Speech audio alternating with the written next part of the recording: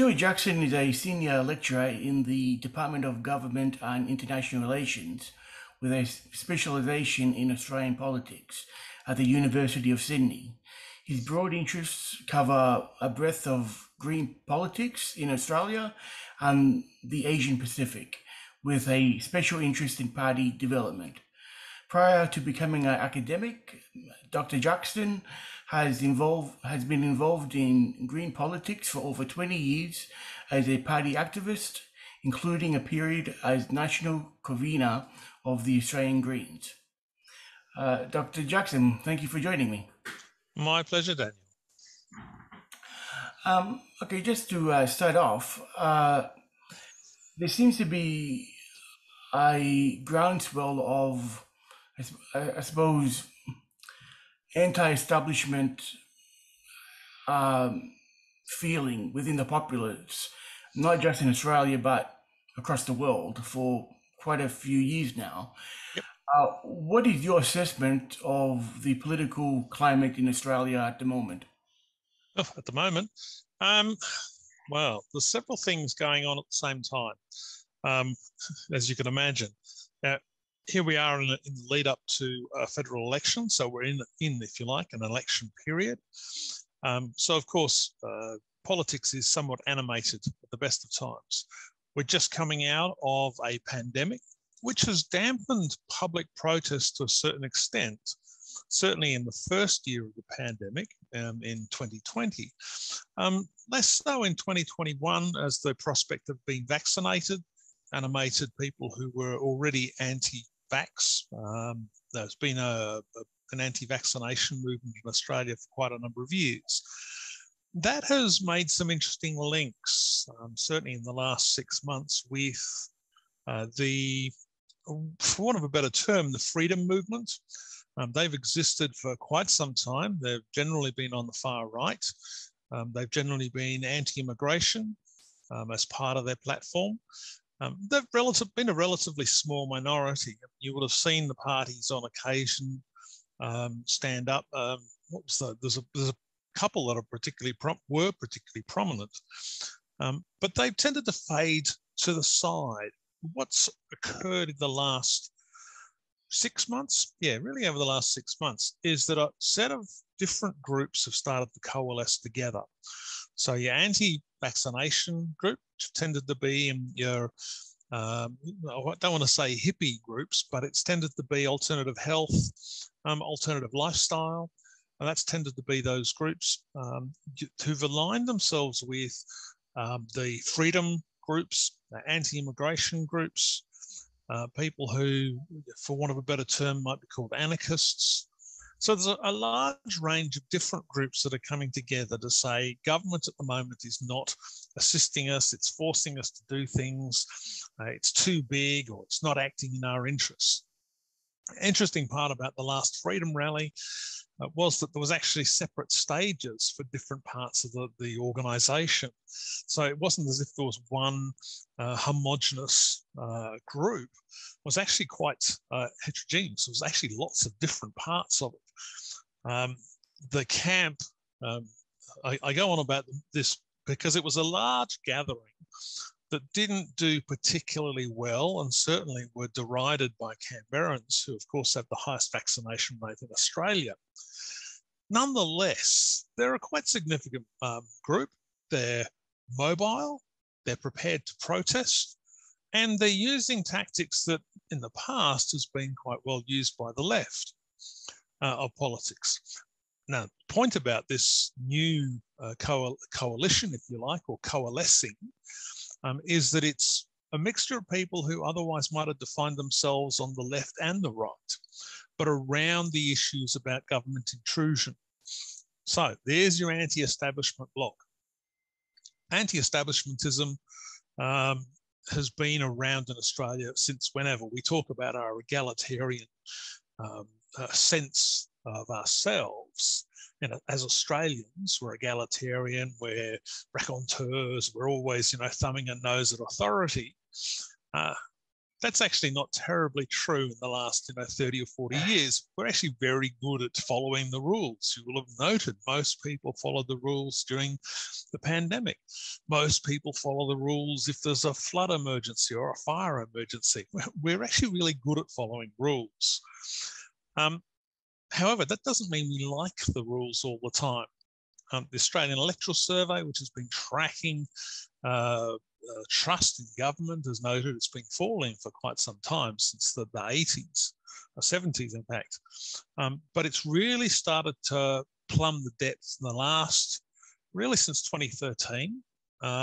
The 2013 election, there was still a certain amount of trust in government, certainly government and opposition.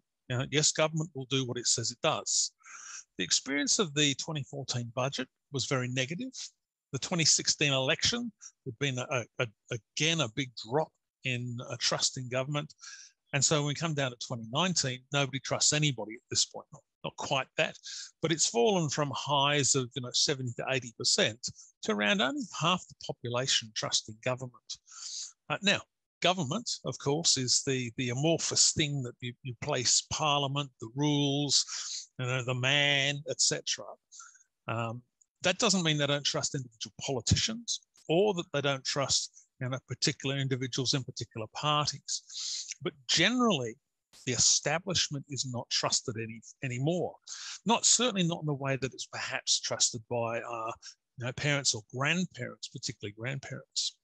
So it's been growing, this anti-establishmentarianism is one of those words you can throw a bunch of letters at and create a word. But it's been growing for a period of time.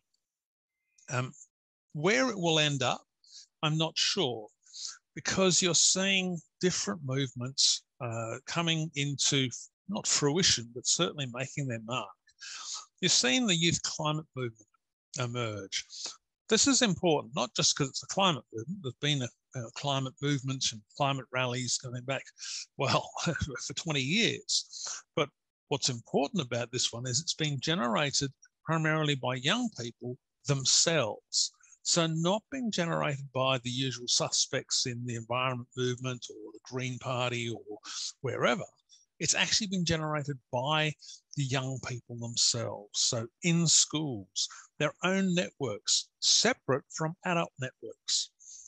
They're revisiting politics, they're revisiting democracy, separate from how we understand it and the norms around political behaviour.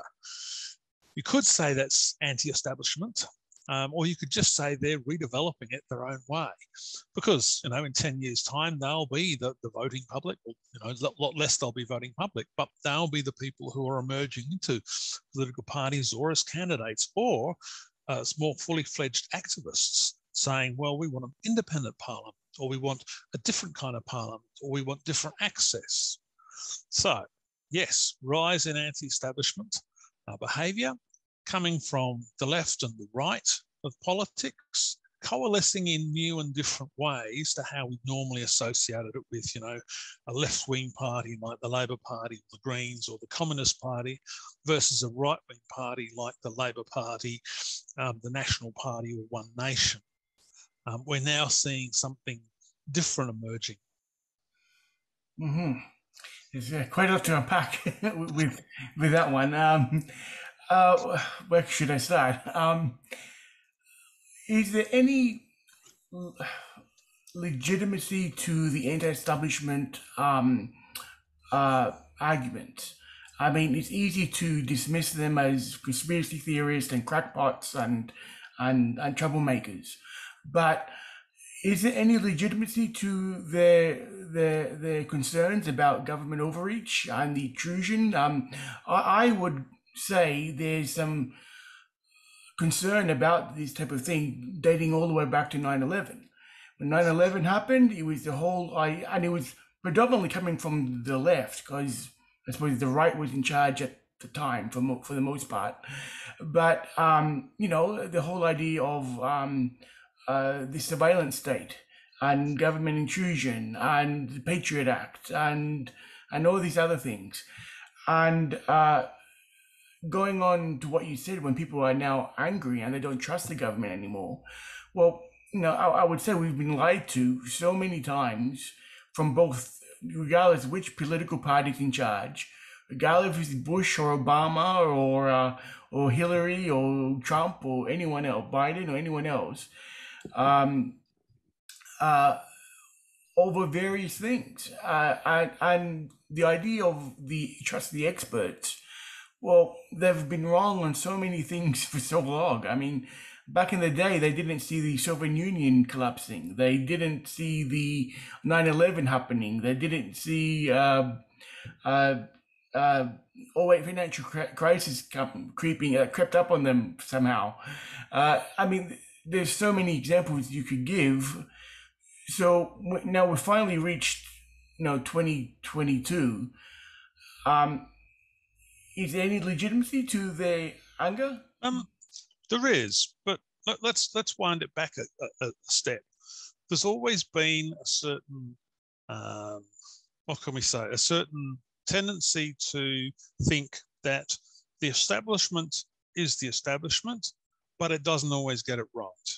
The whole history of the Soviet Union is replete with jokes made by ordinary Russians about the system, about, well, I won't go into the individual jokes themselves, but essentially saying that the system doesn't really work. Reagan did plenty of those jokes back in his day. Yeah, indeed he did. But Russians were doing it themselves. They were aware that the system didn't work as it was said it was going to work, but they worked out how you could manage within that particular system. I think you'll find there's been satirists all the way through. I mean, whether it be Chaucer being a satirist about the about the behaviour of knights and priests and women coming up to them. And the whole thing is this is going back, 800 years, 900 years, no, 800 years. So people were satirising it. So people were saying, yeah, everything's not working how they want us to believe it's working. But we get on and we work within it because it provides certain benefits to us. Certainly when you come to the Second World War, there was plenty of people who were opposed to the war but signed up to fight. This happened in the First World War as well.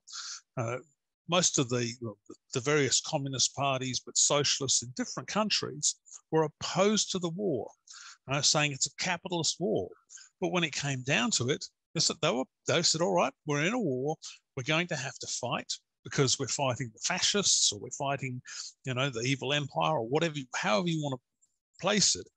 And we'll have to place our trust in the military planners, the generals, etc.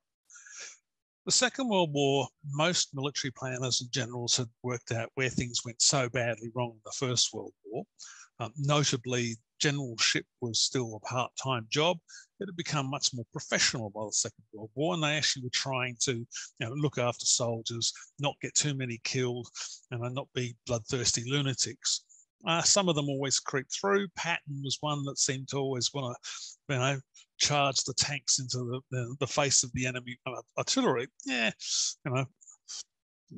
bit, was it charge of the light brigade sometimes? So it's always been there, but the general trust was available, said, no, we have to trust them. We're the ordinary people. We can trust them up to a certain point.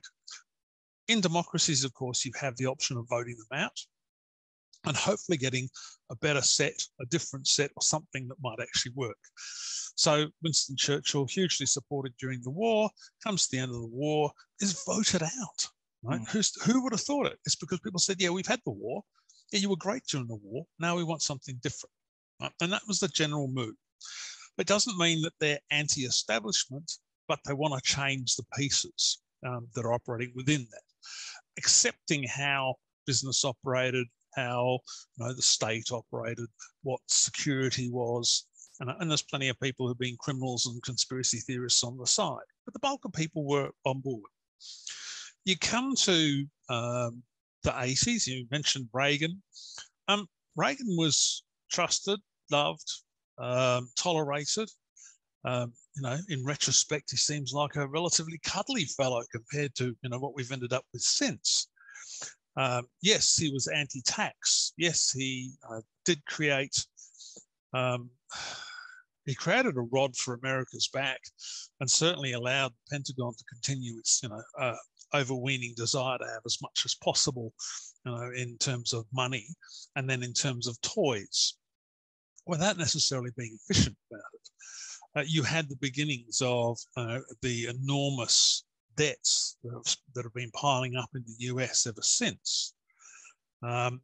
You had income tax levels which under Eisenhower had reached 100%, 102%, I believe, was the highest taxation rate available in the US at one point. And he was pulling them down to 25%, or 30%, depending on where you were, who you were. And the idea was to get it to 10 and 20%. That is for business and for individuals, a very low taxing government. Of course, you still got to pay for all those, big military toys. Where's the money going to come from? Well, it comes from all the other programs.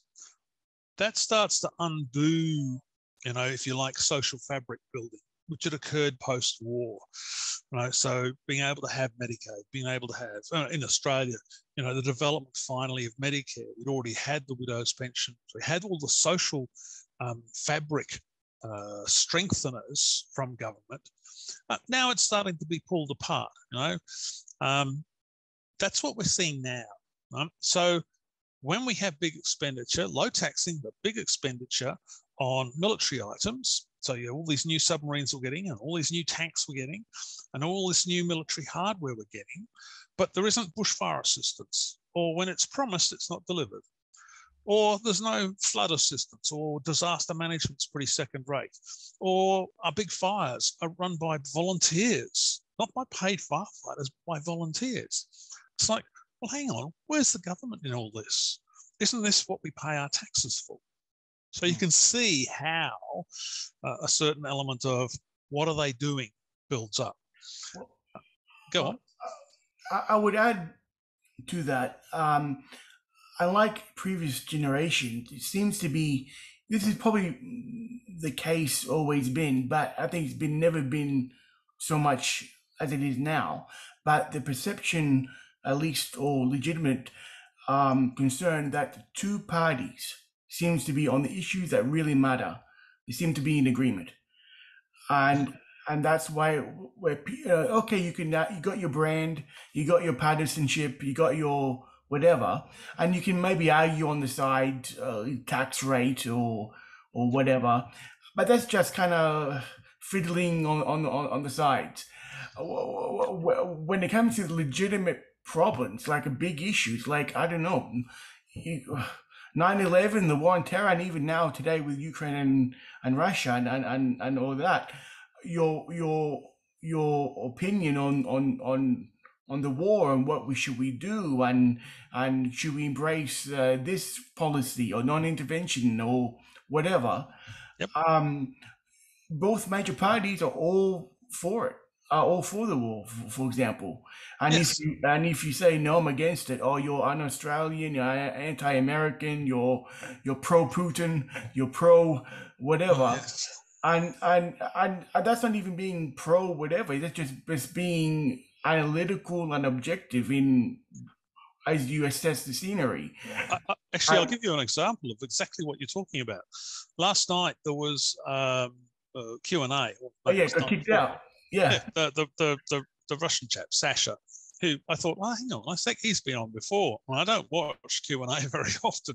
Sasha always manages to get into it. So, he's managed to get his name in the headlines.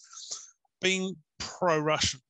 And perhaps, the question itself, when you actually read the question, you go, well, that's not so bad, because it raises the question about, well, what's been happening in Donbass?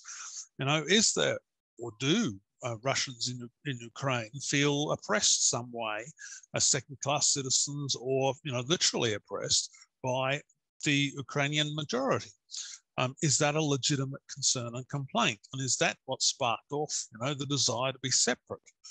The fact that they ended up having to fight the far-right nationalists in the Azov regiment or brigade, it's like, wow, that actually did occur. when they set up their area. It's why they never got to Mariupol. Is that the far right nationalists came in on favour of the Ukrainian state. They got integrated eventually into the mainstream army. Were you talking about the actual neo-Nazis themselves? Yes, the actual Azov Brigade, the actual neo-Nazis were integrated into the Ukrainian army. Now, they're a small part of it, but you can start to see when people in the Donbass region, particularly in the two breakaway parts of Luhansk and Donetsk region, they're thinking, hey, there's Nazis on the other side. We fought Nazis. Actual Nazis. Actual Nazis. That's not what we should be fighting, So there's a certain amount of discussion that needs to happen, at least to be available to discuss. Why are we seeing Donbass, Luhansk, and Crimea as well being at the point of going, we want to be separate from Ukraine. We don't want to be part of Europe. We want to be part of Russia. And we'll go as far as breaking the country up.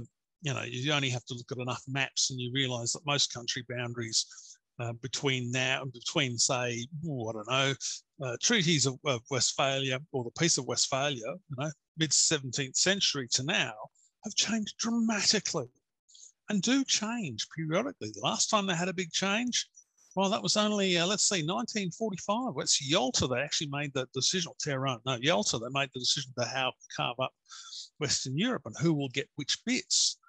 The fact is that Poland used to have parts Poland used to have parts of Ukraine. Lviv used to be Lvov. It used to be there, part of Poland up until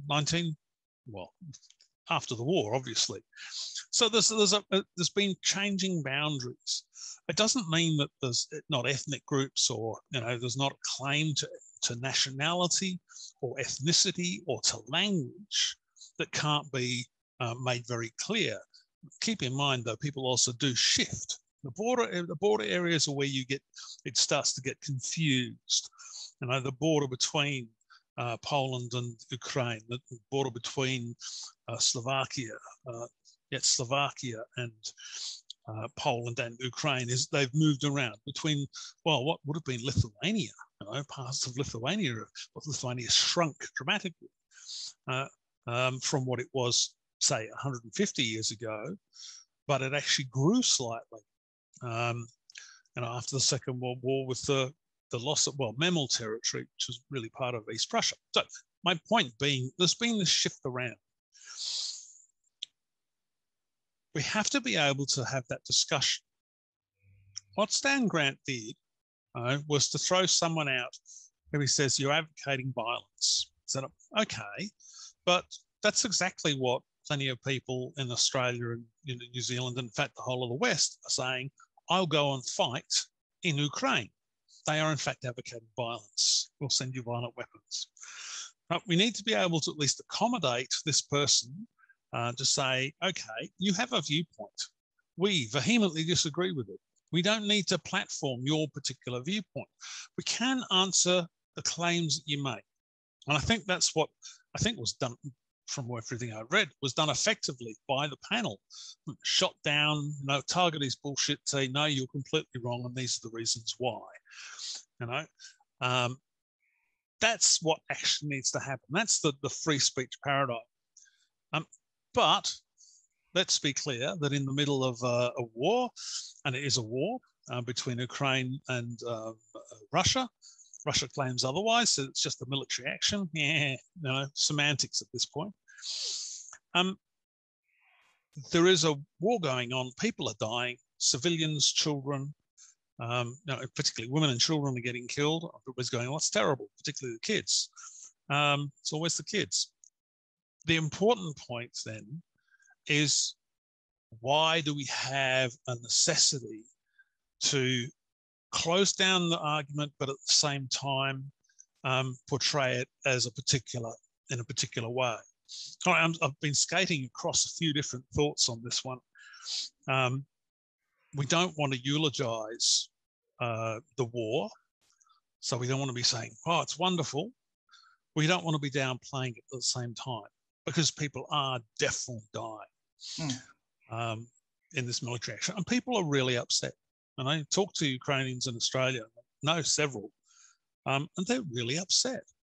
Their families are there, perhaps, their immediate parents, immediate family are getting bombed. That's not pleasant. Why is it different, though, to what's been occurring in Palestine? Why is it different to how we view Syria? Why is it different to a whole range of different conflicts over time? In one, it's an actual piece of military aggression, one state attacking another, which is unusual. State being attacked as a democratic state. And it's Putin has tried to set it up as a reclaim of part of Russia.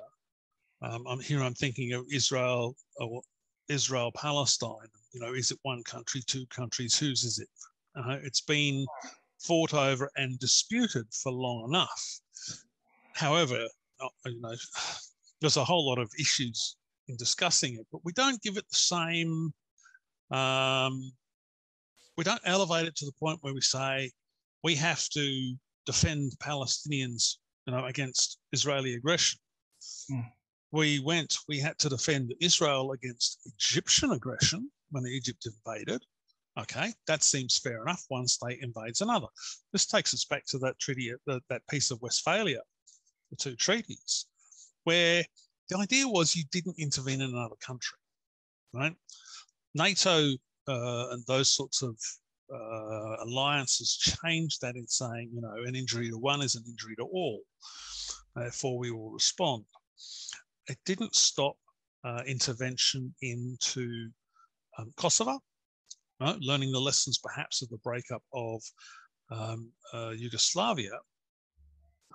However, that was an intervention into another country. That comes from a different place around humanitarianism and human rights and the protection of that. The cause for intervention into Libya was the same, but it was still intervention by a set of states into another state. Anyway, I've gone a long way from where we started. It's interesting. I was eventually going to get to the whole Ukraine-Russia conflict, but we've got there earlier than expected. But keeping on to that topic, though, there were a few things that I would want to talk about. One is the idea of what happened in the Q&A. I believe that's more of a symptom of what's happening, like the mentality of some segments of Australia, or not just Australia, but across the world, especially the Western world, where I don't want to hear another opinion, and regardless if you agree with it or not, even with the whole anti-vax thing, or the pro-war, anti-war arguments, or whatever, pick a topic, could be anything, but this idea of people not cutting off lifelong friends, family, sometimes, it's almost civil war-like. The idea of there's two groups now. We can't interact. I don't want to know you. There were on Facebook, there were plenty of people saying, "Oh, if you agree with whatever the protest or the whatever, defriend me. I don't want to know you." Meaning, I want to just surround myself in my own little echo chamber of people that I agree with. Sure. I mean, but that's been, we've had this, God, I don't know how many. I mean, 20,000 generations have had that, that old line about, you can choose your friends, but you can't choose your family. There's always it always used to be the racist uncle, or the racist, whatever. Yeah. And so we've always had, or in times past, it might have been the anti-Semitic, person. Yeah. So it's been there for a long time. What's occurred though is that things like social media platforms in general have given us access to new people we might not otherwise have grown up with or know well, or wouldn't otherwise interact with, or we only know peripherally. So we don't have any of those deep or deeper connections that we have certainly with family and with close friends. Like I've had close friends who have some fairly, let's call them ordinary views. I don't particularly like them as their viewpoints, but we can talk about the football. We can talk about other things, right? Because there's some kind of social bond between us. Agree to disagree. Okay, if we talk about politics, we end up fighting. So let's have an agreement that we won't touch that topic and enjoy our friendship in other ways. Exactly. That seems to be gone now. Even if, I might, then proceed to gently prod them over the next 20 years about their views. And sometimes they change. Sometimes my own views change. I mean, that's part of that exchange between people.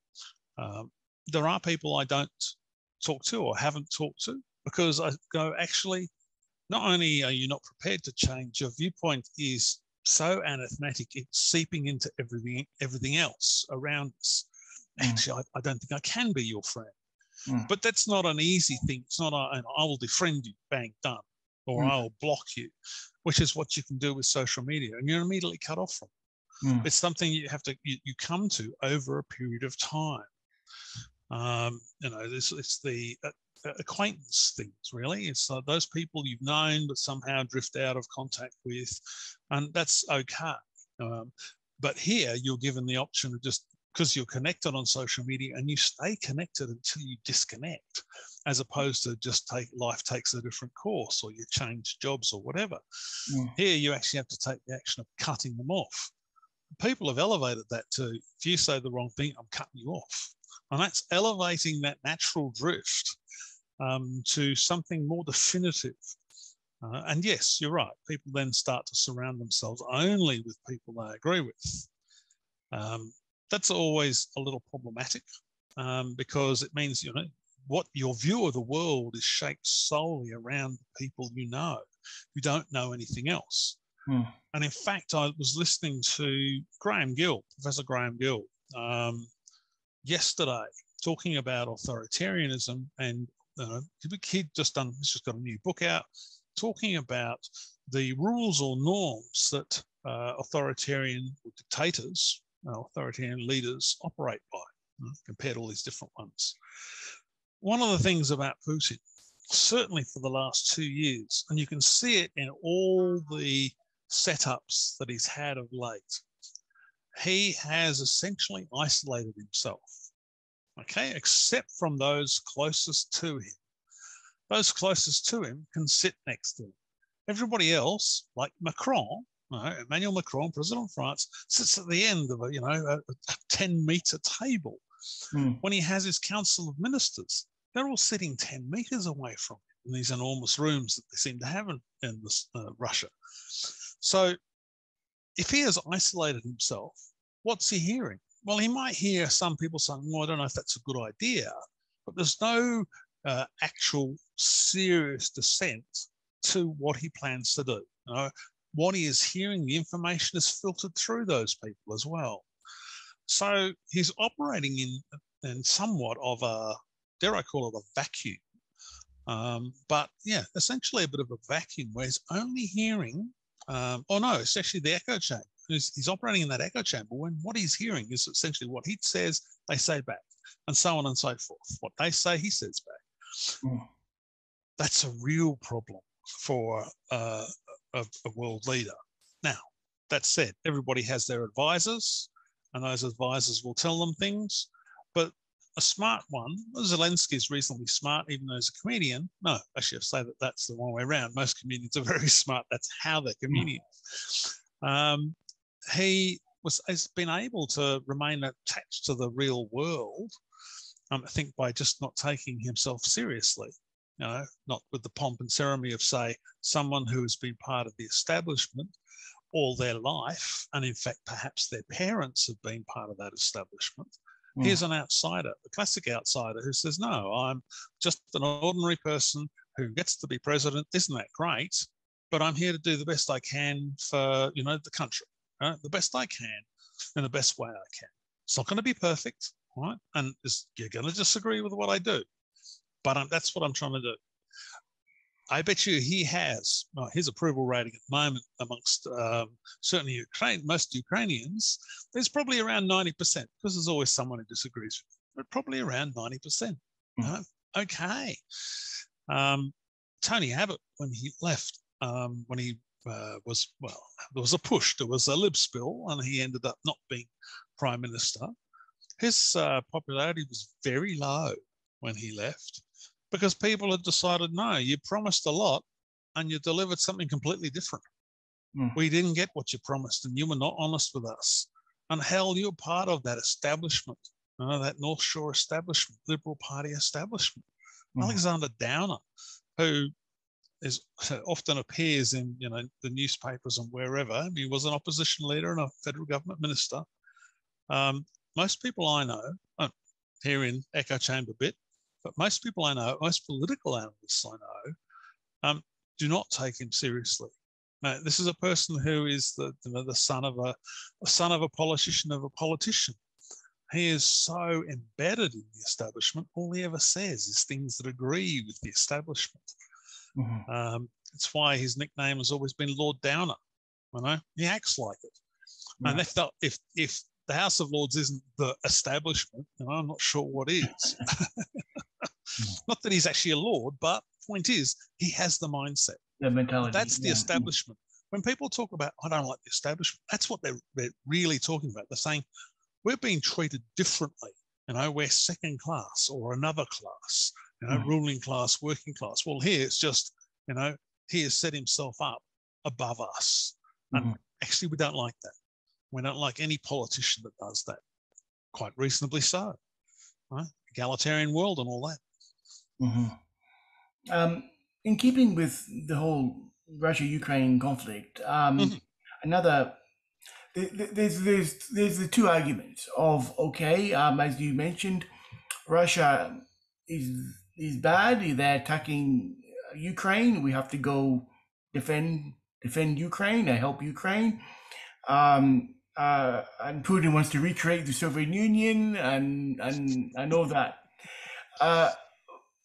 There's the other argument, and I have to admit I kind of lean towards this side of things, where it's way more complicated than that. And I would say this conflict could be a little bit of our own creation, our own fault on the West.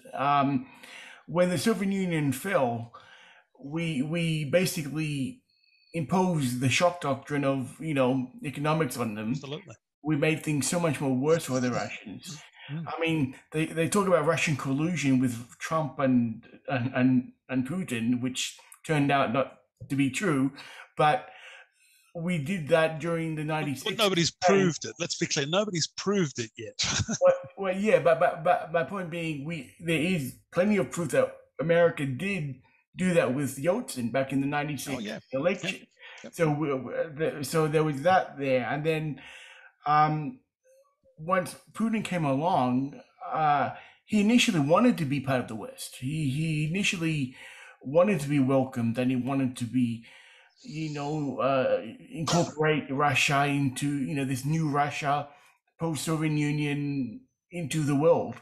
But it seems to be over the time from the Bush administration all the way up to now, there's been this almost rejection. And then this idea of NATO keeps on creeping closer. They had the buffer zone agreement, the Minsk agreement, I believe.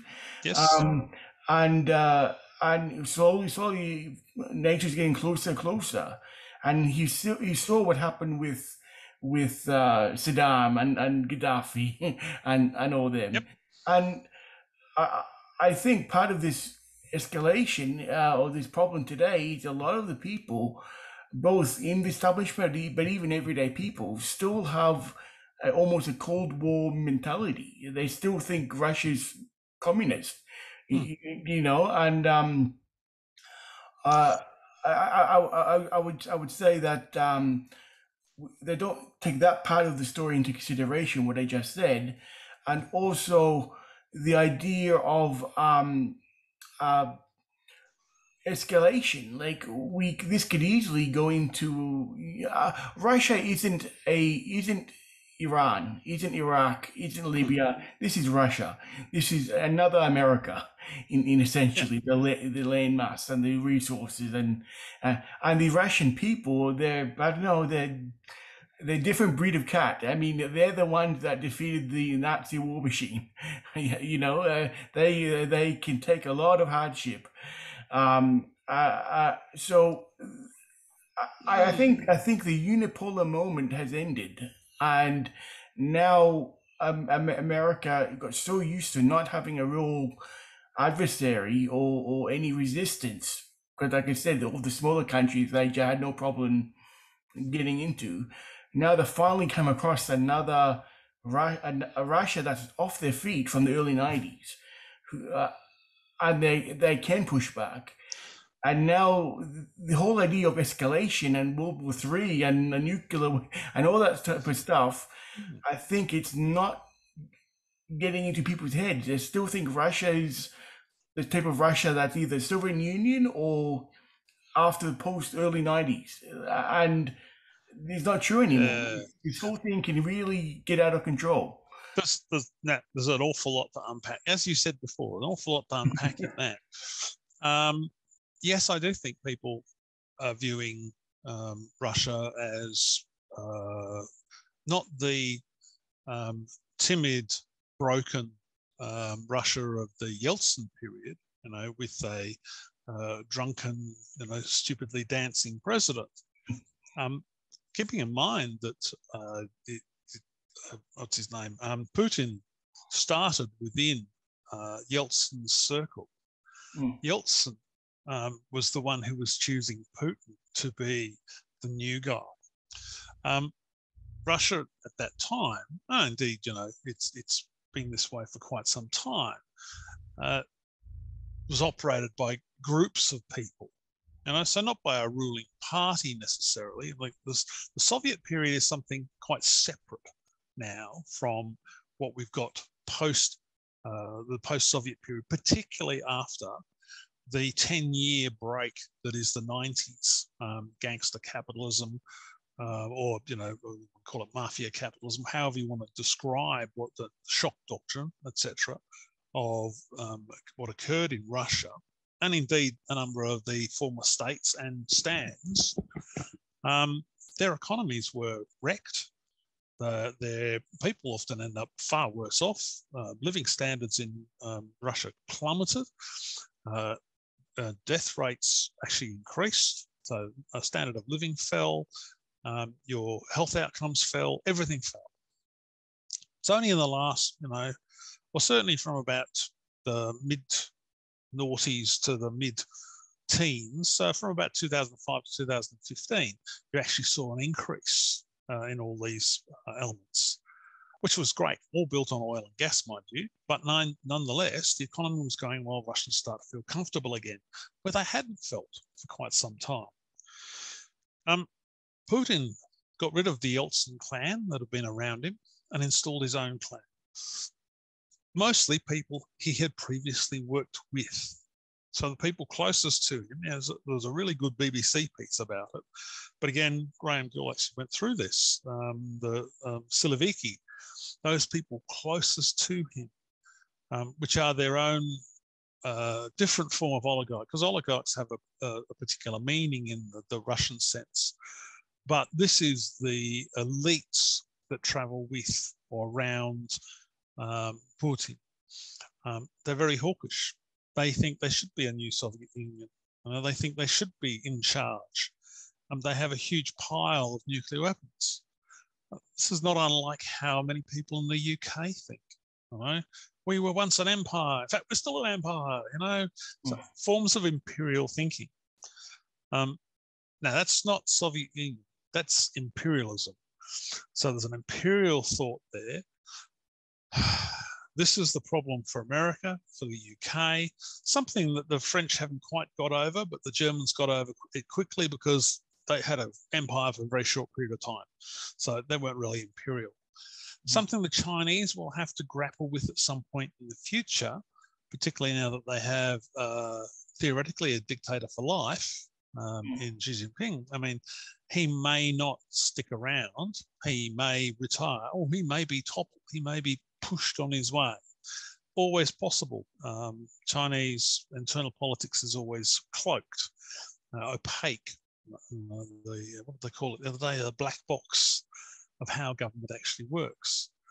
Nonetheless, China's watching very carefully what's going on here. And you're right, the unipolar moment's gone.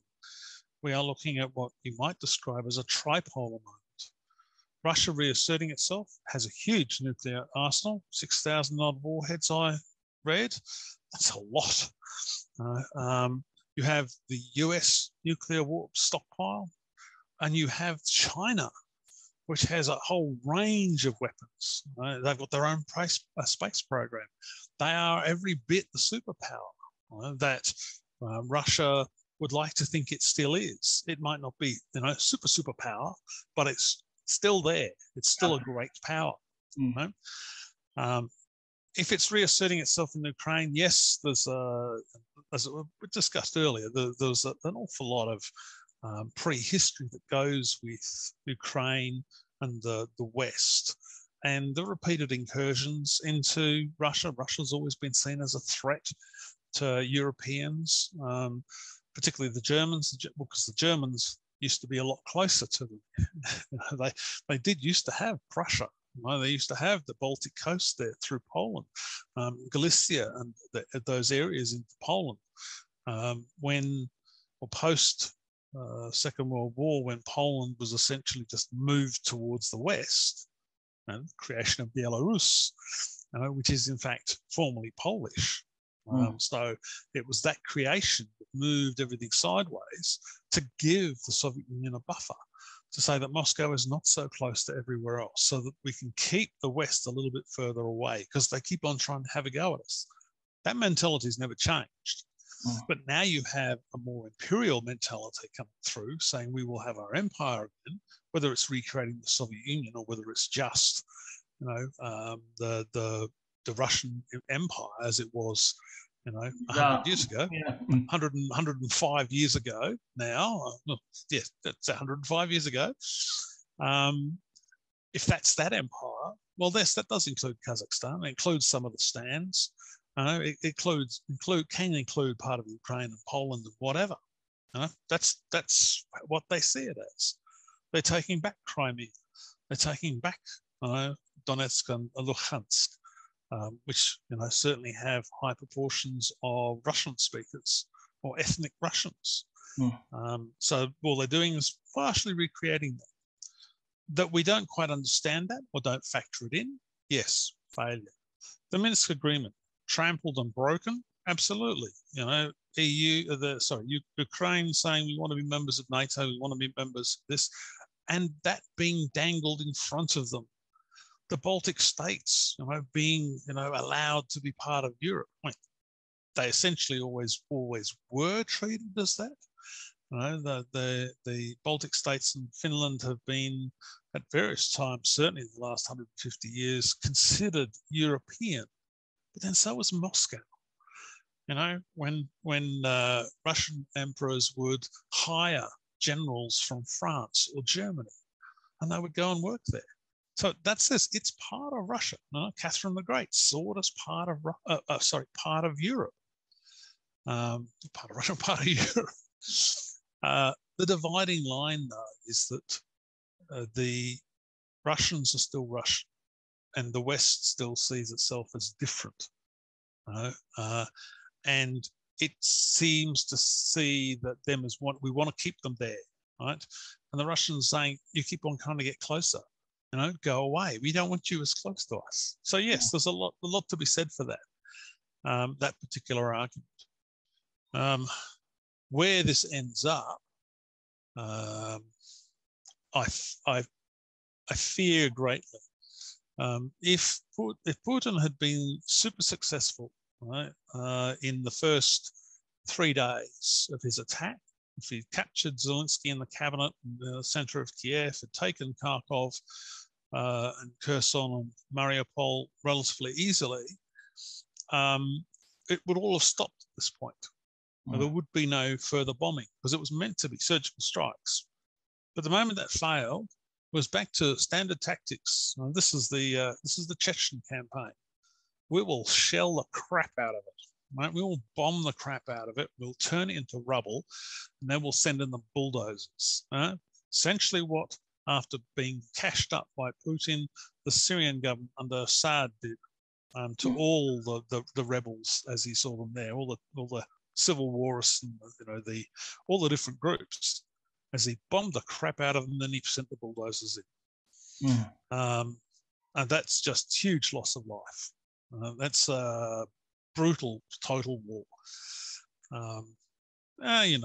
Russians have got experience, as I say, in Grozny, in Chechnya. That was a horrible war. But also, I think there's almost a intergenerational trauma, memory with the Russians with World War II.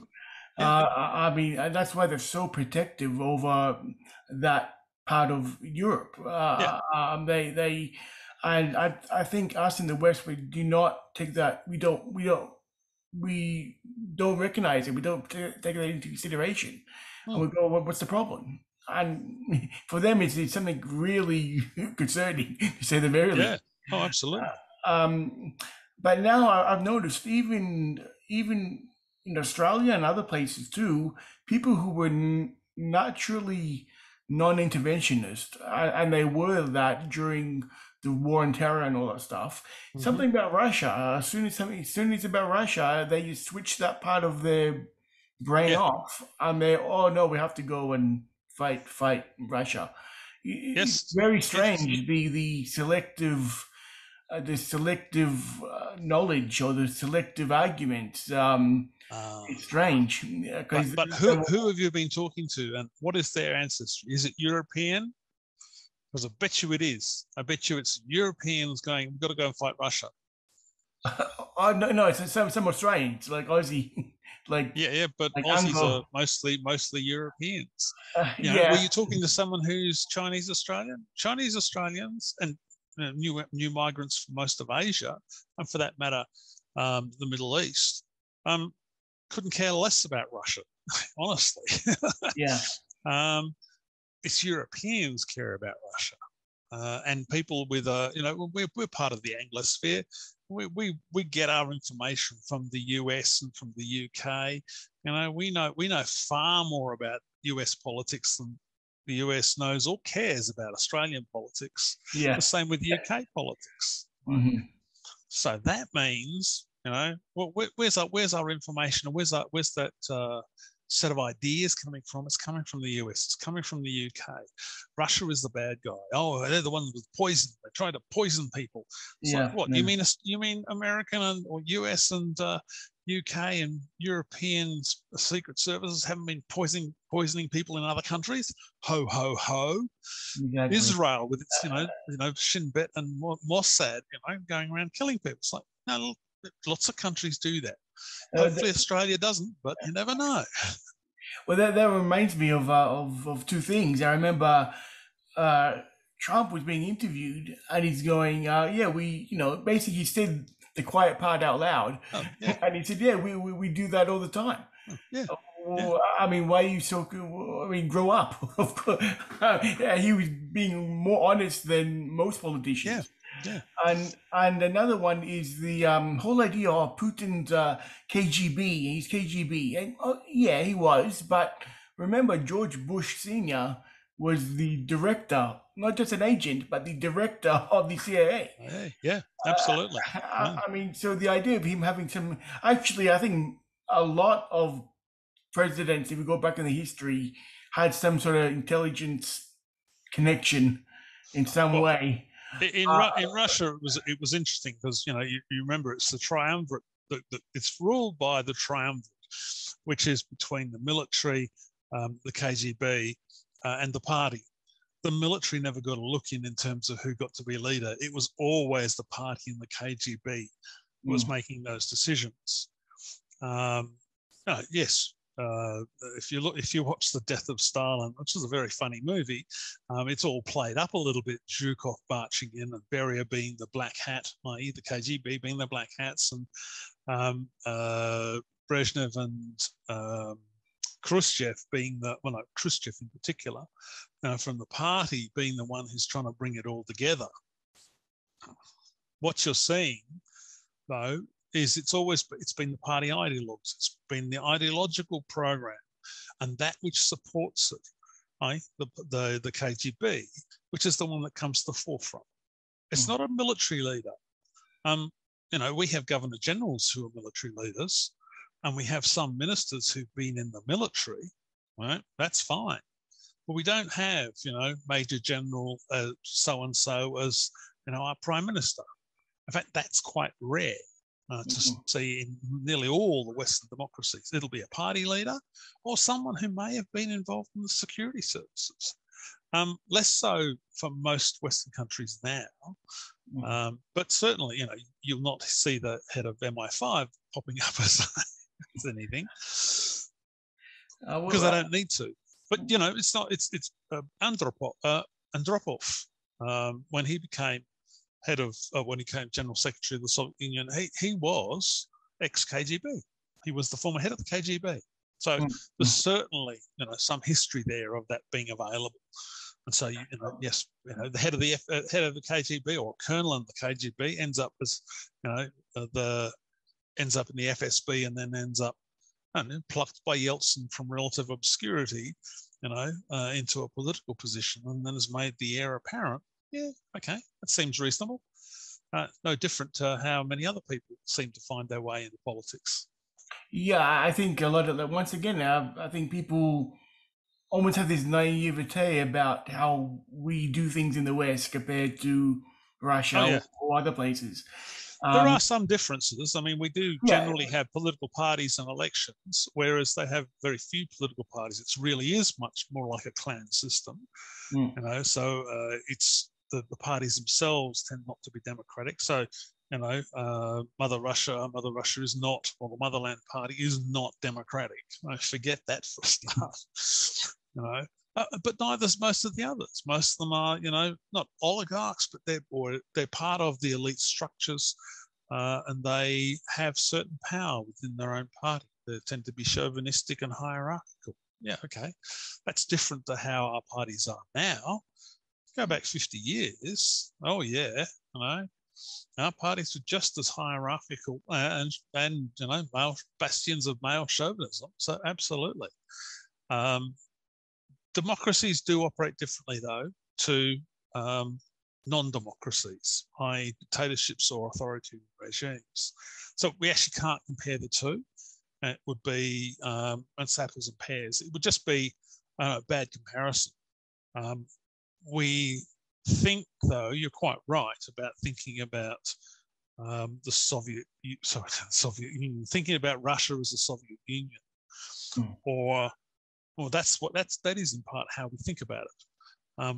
We've forgotten, and I've come back to this, that they see themselves more as an imperial power, recreating the empire, which is kind of what the Soviet Union was. But the Soviet Union had a very clear ideology.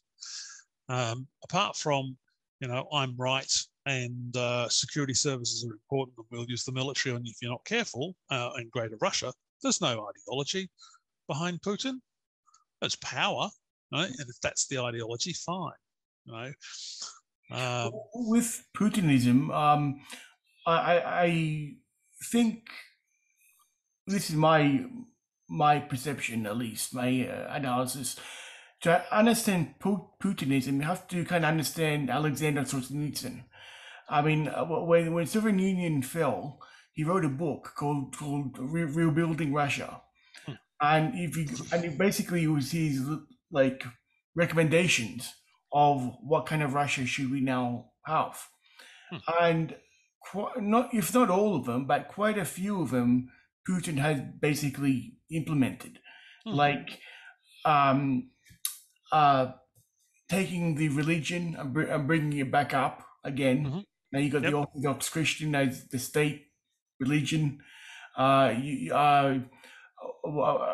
being very much nationalistic, as opposed to being, the whole Soviet non-nationism or Yep, Soviet yep. type of Or thinking. internationalism, actually, but yeah. Yeah, yeah. There's that one, and it was a few other ones which escape my mind. And I've for a while now, I always said Putin is almost like a throwback to the Tsar. Like he's not Yeah, well, Soviet. that's right.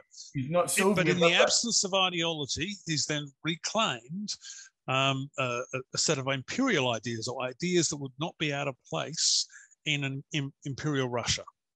right. Okay. Yeah. Well, hmm. But keeping with Europe, though, moving away from Russia and the conflict there, um, there seems to be also a lot of populist movements happening Certainly are. Yeah. in continental Europe. I mean, there's the Five Star and the Lega in Italy and the Mm-hmm. Brothers of Italy, Forum for Democracy in the Netherlands. And more notably, with the election coming up, Le Pen and Zemmour Yes. are going in France. Uh, um, Well, do Le you, Pen's linked to a much older movement there, yeah, which was a much older right-wing nationalist movement. But yes, you're right. And then can't forget, AfD in Germany. yeah, Um, you know, there's been a variety. Most of them have similarities. I was going to say Yellow Jackets in France as well, which is a more spontaneous movement mhm, as opposed to more organised movements. AfD was quite organised. mhm, There was it Pegida? There was an earlier yeah, movement yeah. that was less organised. But they're more spontaneous movements. They're the interesting ones. M5S, wow, M5S is fascinating as a constructed movement. A It five was star allowed, movie, sorry, it was constructed, right? the It Five was Star. intentional. Yes, 5 star. Uh-huh. It was allowed to be amorphous at the early stages, but it was constructed. It was started by, it was two people who set it up, set up the mechanisms. Happened to have Beppo Grillo, who, television star, comedian again, ha ha ha, something about comedians. Mhm. Um, And Castelleggio as well. He yeah, was more like yes, the mind. he's the mind. He's the behind it, and Beppe Grillo was more like the face, and he Yes, was like the driving force. yeah. But Um, there you match a populist, right, with someone who's got an idea about how to create mechanism. So it's a constructed movement, not not your standard spontaneous movement. Yellow Jackets is much more spontaneous. Um, if there's a bunch of anarchist movements came out of Italy that were much more spontaneous. Black Bloc was as Black Bloc a creation, but that's a bunch of anarchists. The whole freedom convoy stuff is in one sense created, but it's got so many different travelers. It's much more spontaneous than I think we realise. It's not it's the same old bunch of right wing nutters. It's like no, there's a whole bunch of different people who've not just climbed on the bandwagon. There's these different groups, and they've made new connections, and mhm. they don't agree other than they don't like the government. That's what they agree on. Yellow Jackets has operated in the same way, and so they've been able to put pressure on government. Some of the others, though, are more organised, and that's what they become. It's far more organised. But Um, so isn't that a natural progression though? Like you start as a movement, and then eventually you enter politics, so you have to at least get organized. Like the idea of the Five Star being constructed, isn't that not really anything new? Where you have this populist feeling, but to get organized, you have to construct a party. You have to get into politics. there was a bunch. I'll give you an example. There was a bunch of student movements in the US in the late 60s and into the early 70s, SDS and SNS. Now, they were very powerful in that they were able to organize as a bunch of disparate groups of people, spontaneous organizations erupting in different universities across America. They could put on marches and indeed, do the Portland thing, essentially take over parts of the city, not unlike Occupy. But the moment you tried to form it into an organisation, the whole thing fell apart. The whole point of it was that they were able to be spontaneous, to act spontaneously. Occupy worked because it was spontaneous. The moment you tried to organise it into the Occupy Party, people say, well, I wasn't interested in a party. You know, the point is, this is not about being organised to take control, take power, but to express opposition to how things have been going. And we don't have, Occupy didn't have one set of simple demands because it couldn't. It was too many different demands. So the Freedom Convoy can't have one simple set of demands that government can then deal with and can then talk to. It has a whole lot of, in fact, at times contradictory demands. The moment you try and organise it, it'll start to dissipate because people will go, well, you haven't taken care of my demand, or I was here because I hate the government, or so on and so forth. Spontaneous movements are really interesting because they can create new organisations, but more likely they won't create organisations, or those organisations will exist between times. Peace movements are a classic for this. They'll erupt. 2003, the anti-Iraq invasion marches got millions of people onto the streets around the world, and tens of millions. There was, how many in Sydney? 250,000. But unheard of. I mean, Hyde Park was literally awash with people. It was jam-packed, wall-to-wall people, a lot of people. Try and organise them? No, dissipate. All that energy just somehow, where did it all go? So, well, people needed to express how they felt. They came out, they expressed it. But you can't actually try and organise them because they're expressing different things in different ways. On opposition to war in general, on opposition to this particular attack, an opposition to US imperialism or Australian involvement overseas, all of these different things. The organised movement's been successful. M5S, as I said, constructed, and was allowed to then develop. That's, again, what makes it interesting is that it was then allowed to have lots of people engaged and involved. Still, at least partly controlled from the centre. That was then slowly removed as the party started to grow and take on seats, win seats. In my observation of the Five Star Movement, it started off well enough. It built up momentum. It started to win offices and local level there. For outside movement, they went pretty well. In 2018, they became the coalition government with another populist party, the Salvini's Lega, and but I think they're losing a lot of support nowadays because they've basically sold out to the very establishment that was supposed to rebel against. Liga Nord, though, has been around for years and is part of the establishment. It's been around for quite some time. It's popular. Liga Nord, the Northern League, has been around. Savini and so on. It's been around for quite some time. It's established. But Savini's Lega is different from the regional. Oh, yeah, I agree. But it's populist in its nature. It's less of a movement and more a populist party. Yeah. Whereas M5S is actually more a movement and less of a party. And when you try to make the party out of it, you see defections. You see, mayors of this or the MPs going off and doing other things, saying that's not what I joined. And I joined this other more vibrant blah, blah, blah, blah, blah thing. So people then rejecting it. And yes, their votes collapse, essentially. And they will dissipate over time. I think the nature of Italian politics is that there'll be another 5 different parties. It's a mess. But that is literally the nature of Italian politics. I think people have to get used to the idea there's always going to be lots of little parties, lots of little connections. That's fine, as long as you can actually have a functioning government of some level. And it always used to be the joke. That you had an election, you have 500 parties, and the economy got stronger. You try to cut it down so you had one party in charge, and the economy fell apart. Right. Perhaps if you left it to work away and they got the basics done, then yes, the economy does well. But when you have, this was part of the argument. You put ideological parties in charge. That's when things start going wrong. Maybe not. It hasn't worked that way in other countries.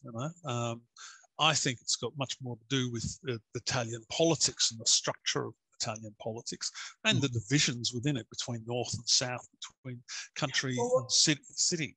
Well, Italy, that's the most frustrating thing about Italy. If they can get the politics together, Italy will be seen as a much more powerful country than what it is. It already is, but people overlook it. I mean, in the EU, people just say, oh, Germany and France, but Italy is the third major country there. Yeah. I mean, the Treaty of Rome was signed. Oh, the economy. But keep in mind, though, the EU was set up for a very specific reason, which was to stop France and Germany fighting. Yeah, and it was to corral them. True. But my point being, Italy's usually gets seen as the idiot cousin. Yes, that's right. And the economy is very the amount of innovation that comes out of Italy. I saw a list the other day. Even I was surprised, and that's my background. And quite a lot of innovation coming up out of there. Quite a lot of the economy, despite all the problems, it's still quite up there. It's still a member of the G7. There's still, I mean, and that's with their politics being a mess. If they can just get the politics done right, everything, it will be such an elevation for them. I wonder, Daniel. I actually think it's the other way around. That one thing. And I think the politics it's the nature of Italian politics. It's you go to Germany and it's very ordered and somber and boring, right? You go to Italy and it's all over the place, but things get done all the same. And indeed, the economy. I mean, the economy was. I remember seeing the rankings and going, it's actually got a huge economy, and we shouldn't ever discount Italy as an economic power. And yes, it totally is a highly innovative country. Always has been. It's why it considered itself, an imperial power, a world power. Certainly in the 30s, its politics went a little bit screwy at the time. But hey, every country has its foibles. Yeah, to say the least, yeah. But with Italy, I think it was the 70s and maybe 80s. It was probably at its most stable, at its most post-World War, at least. It was probably, that's the high point for Italy. I think Craxi was the last stable prime minister, the leader that the country had. As bad as he was in the end, he went deeply corrupt. He went into exile and corrupt and all that. But as the functioning of a country, he was still very stable and going very well. After him, as bad as he was, I don't think Italy ever really recovered. Well, interestingly, it slipped into either technocratic leadership or populism. And that's the way it seems to have gone. I mean, who have you had? Berlusconi, Draghi, and a few others. But yes, Berlusconi. Berlusconi's mentor was Craxi. So Berlusconi learnt from the best, as it were, or the worst, depending on how you look at it. But he was populist, very populist. Grillo and Salvini, only populists, right? This isn't the dour Christian Democrats, right? This isn't the somewhat radical but actually deeply establishment communists. Or the PD these days, So anyway, Italian politics being what it is, you're right though. Italy is a highly innovative, large, economically country that has an interesting politics that actually still functions. It's still a democratic nation. It hasn't fallen into, some form of dictatorship again, and it doesn't look like it's even likely to. People might say, "Oh, you're a bunch of fascists. You let, Alessandro Mussolini." So what? You know, It so happens. what? Well, she and her 1%. It happens. No country's perfect. But But also, like she gets between 1% and 3%. Who cares? She's not getting 50% or even 30% of the vote. No, it's getting nothing. Which tells you the support isn't there. You couldn't run a country with that. Keeping with Europe, with the upcoming French election, what's your observations about what's happening there? We'll end up with Macron again because no one else is able to tip him out, because they can't go to the right. The left will get together to keep the right out. But Mélenchon's passed it. What's her name?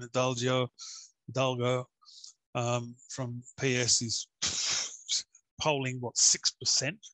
Oh, this is nothing. Macron's the only person who's out there whose party is leading. He'll be in the second round.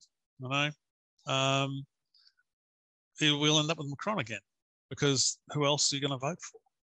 That's the real issue. What happens in the National Assembly later on? Well, that's a different kettle of fish. That's when you can see different alliances appear, and that's when I think Macron's party it will take some huge hits. But that's happened before. We've had presidents and prime ministers have been from different parties. But it's amazing though, Macron, he's been polling very low for most of the 5 years. You had the yellow He's still jacket. polling 25%. He's still polling 25%, and that's all you need. If nobody else is getting it, then you're still the top dog. Because remember, it's that 2-round system. It's not, it's not an alternative vote. It's not proportional representation. It's, it's a 2-round system. And then you get more than 12.5% of the total population, total vote voting for you.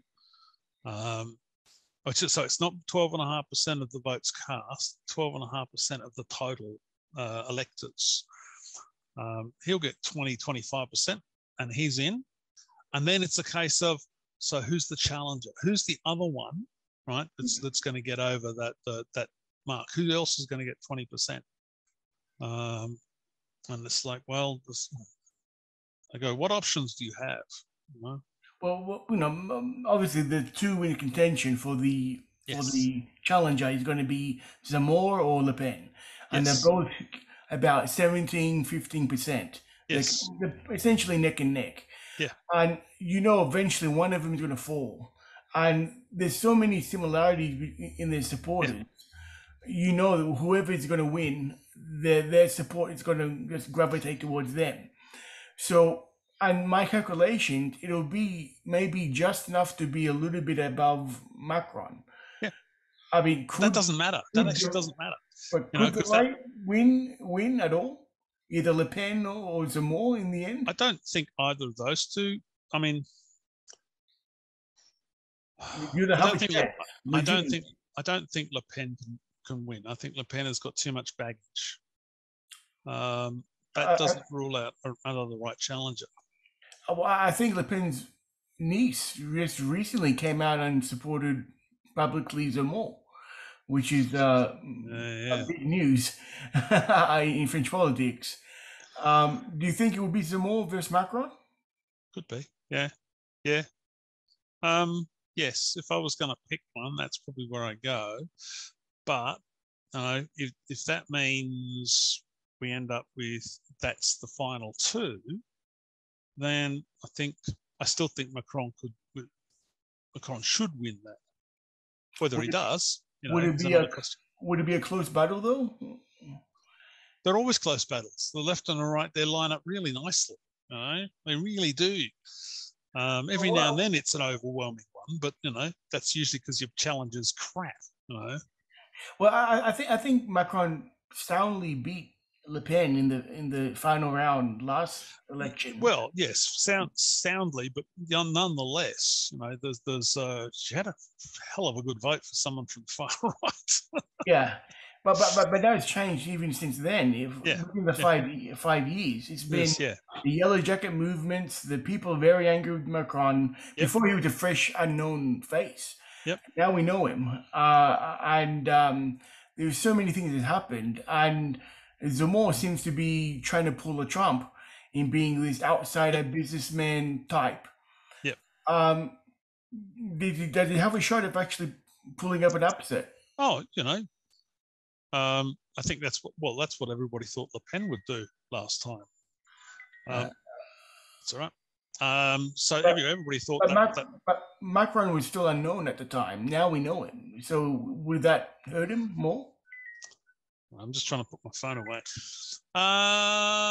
I think the baggage that he's picked up over the last 5 years, yeah, that's real.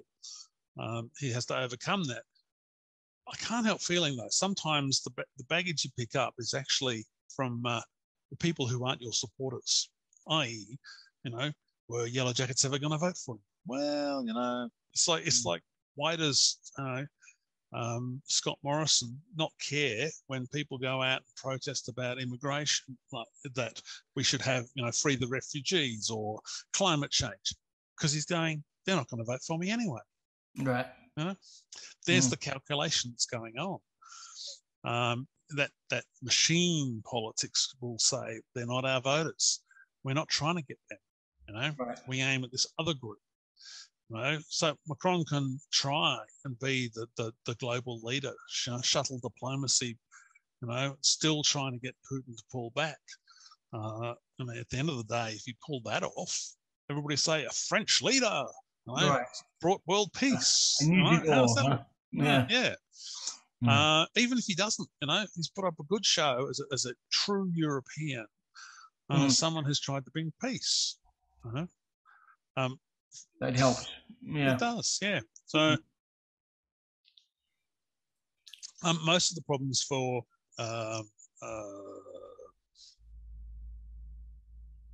Macron are not necessarily of his making.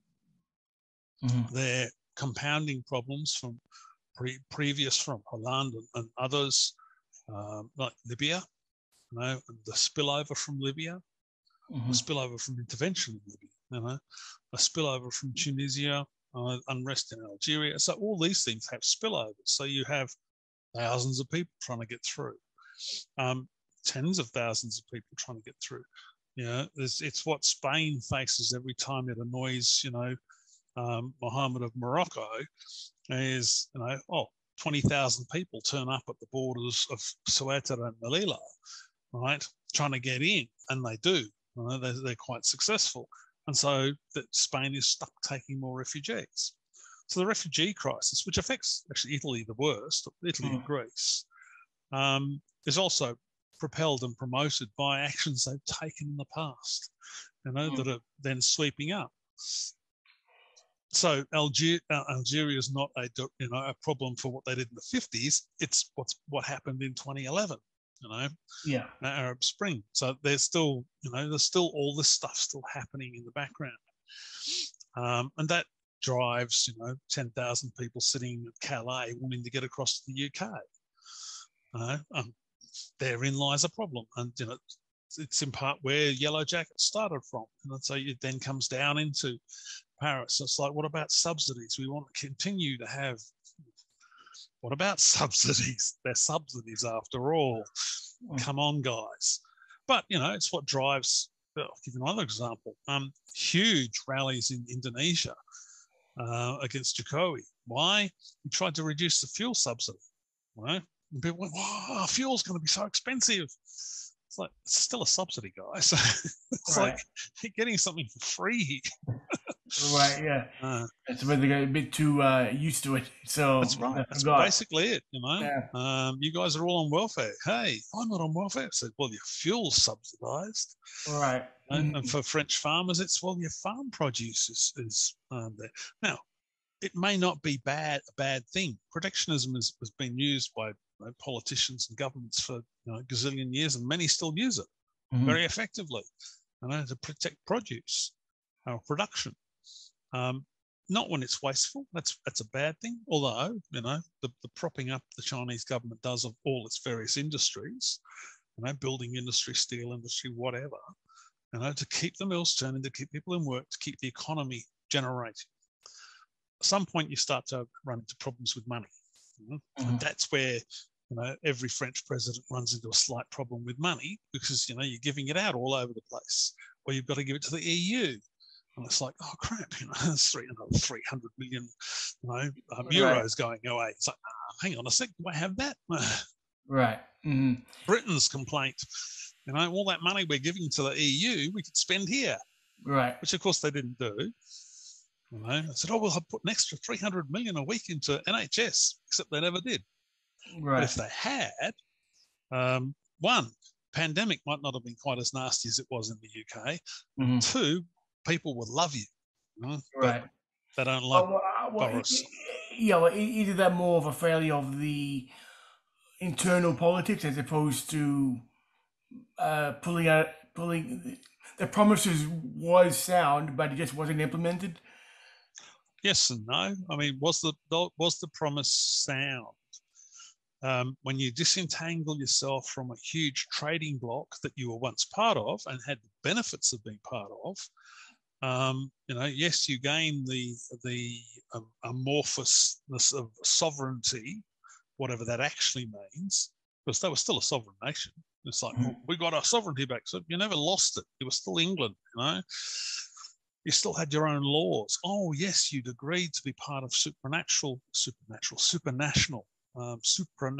laws or lawmaking, which you had a veto in.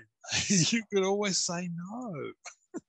Right. That's the thing that's always forgotten. So no, there's a veto. There's vetoes for things, you know. Denmark held out for years on Maastricht.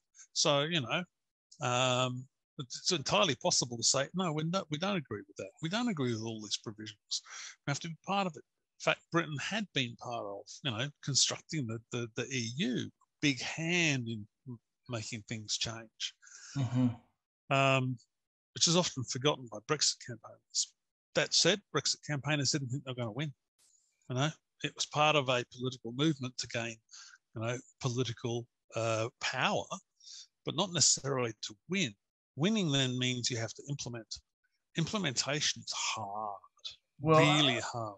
That's the whole thing with Johnson, in my opinion. I think he ran last minute on being a Brexiteer. I think he did it with the idea that he would lose the referendum. Yeah. But he will be seen as the champion of Euroscepticism within the Tory party. Yeah. And when he challenged, and it was only a matter of time when he goes for the leadership, he could rally all the Eurosceptics with him, and say, "Oh, we didn't win it, but I put my neck out, and I'm one of you." And I'd also shoot the UKIP fox at the time. Yes, you know? That's right. Exactly right. And then he was so shocked when the results came in, and they actually won. And now he's like, "Oh, damn! I'm going to have to do it." That's right. And that's why I think even now he's kind of dragging the feet and doing a little bit of this, almost doing the bare minimum. Well, I mean, they've done what they can. Yeah. Compared to Theresa May, he's done a lot, but still not to what the Brexiteer types would have wanted.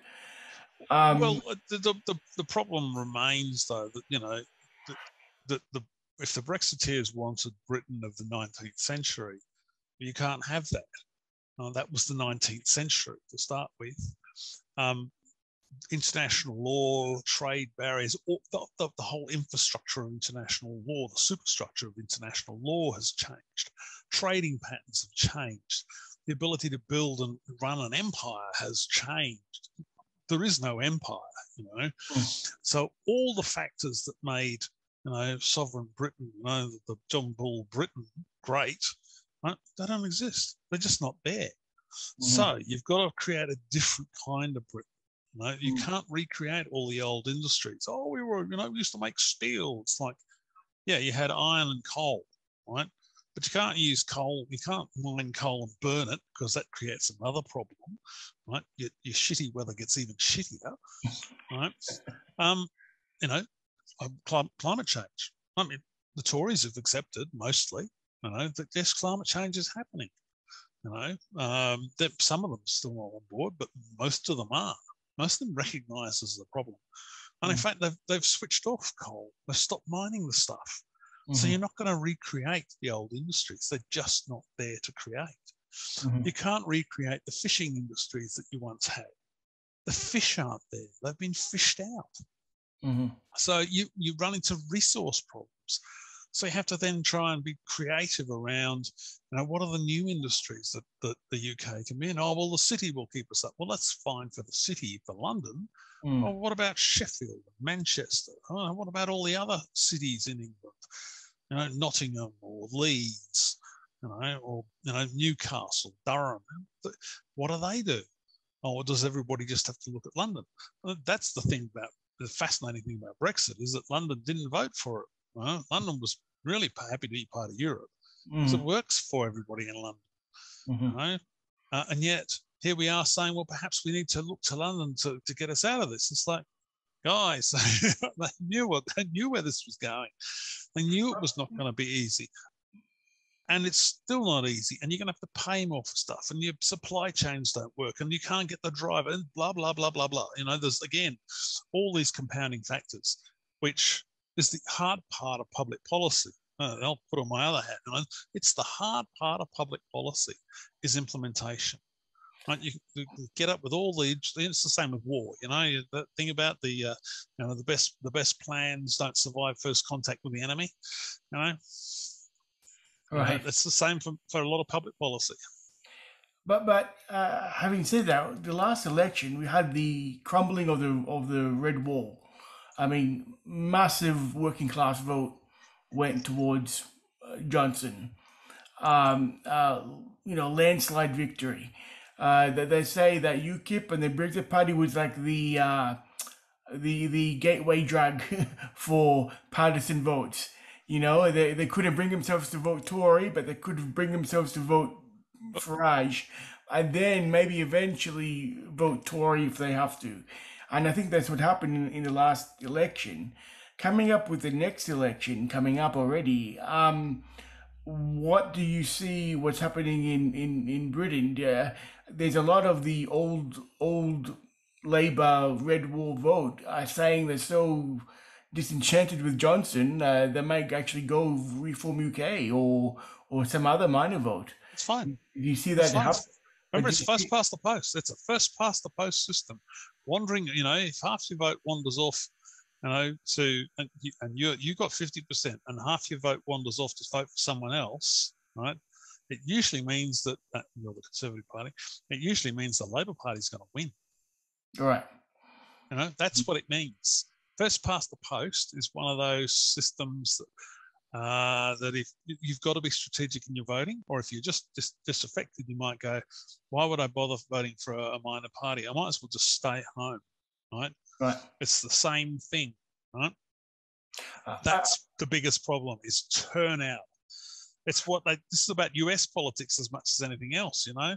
Turnout is king. Why will the Republicans win back the Senate and the House of Representatives? Turnout. Republicans will turn out in midterms. Democrats stay home. You know? The same thing will happen in the UK. Well, I think it was the 2015 election. You had UKIP getting what, 12%, 15% of the vote, and what, two seats. Yeah. Is that electoral system at all fair? I mean, the reason why Farage could win 2 European elections, which was national elections, was because of the system. Essentially a kind of a mixed member proportional. Yeah.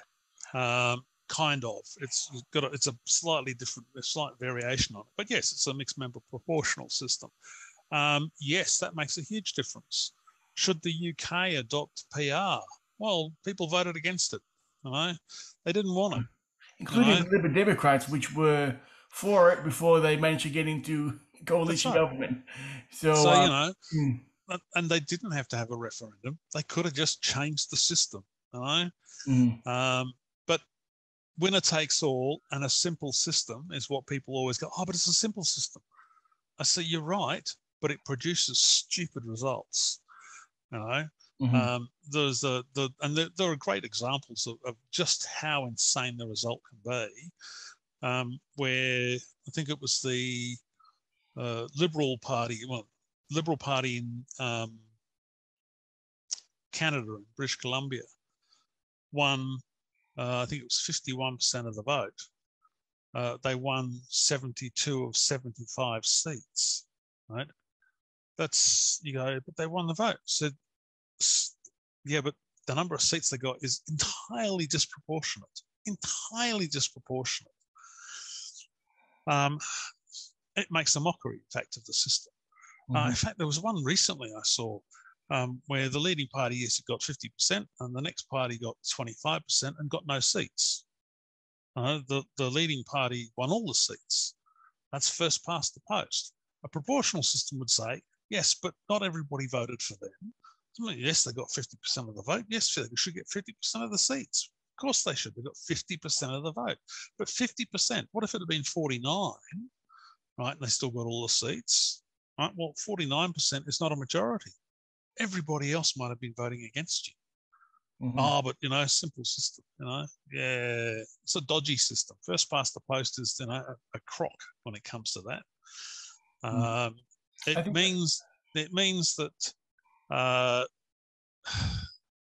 you know, we've seen it that, you know, the person who comes second can win here in Australia because the majority of people don't want the person that was coming first. All their supporters do, but everybody else is going, we don't want that person.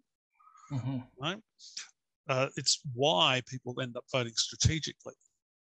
It's why the Liberal Democrats can have, you know, 19 or 20 seats off, you know, 10% of the vote or less. You know, it's because people are voting strategically in particular seats. Why the Greens have one seat, but that seat they hold with 50% of the vote. That's because people keep voting. They go, this one's the one I want. Now I've got them there. We can keep them there. It's Labor or a Green, doesn't really matter, but it's not a Tory. Right. And I'm not going to wander off in case we get the Tory. Right. With Australia, with the Australian system, we still got that system, but with the Senate, seems to be more. Is it a different system for the Senate? They seem to be absolutely easier minor parties to get into the Senate. It's proportional preferential. So yes, minor parties have an option, 6 senators, or when you have a double dissolution, you have all 12 go at a time. And we probably need at some point to expand the Senate, but we're governed by the Constitution. It's the what's it called? It's called the Nexus Rule. The number of senators is half the number of House of Representatives. So every time you come to playing with the numbers, you're going, okay, we've got 6 states. So if we want to, that's the 6 original states that are the important ones. If we want any more senators, we've got to add 6 people to the House, to the House. That means paying 6 more parliamentarians. Will people buy having 6 more parliamentarians? Oh, we're overgoverned, da-da-da.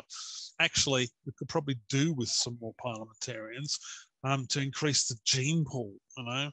It's like state politics, you know. You look at sometimes at state politics going, blimey, you know, there's they've got a small gene pool here sometimes. Tasmania, you know, every time a minister resigns, it's like you're going, God, you know, particularly if it's a competent minister, you're going, well, who else is going to be, you know, the leader?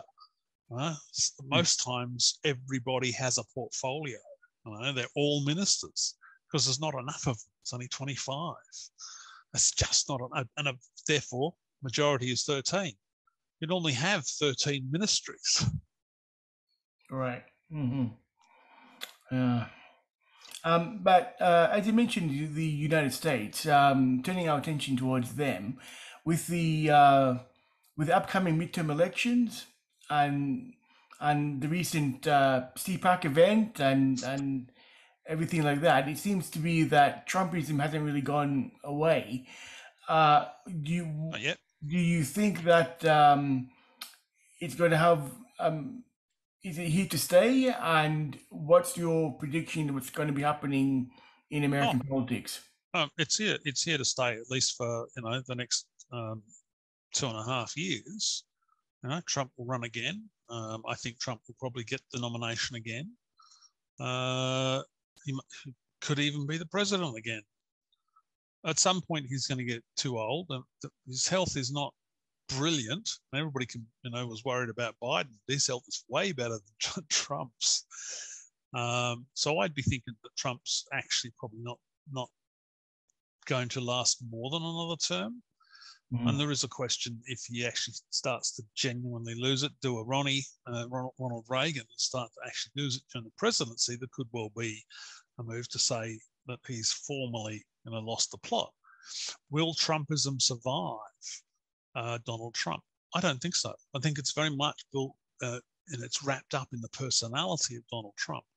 Mm-hmm. And the way that he's been quite capricious in his policy agenda in terms of his decision making.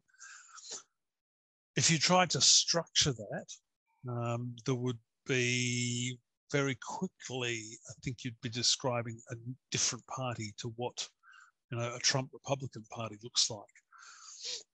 I suspect that the party you would then be talking about would be something closer to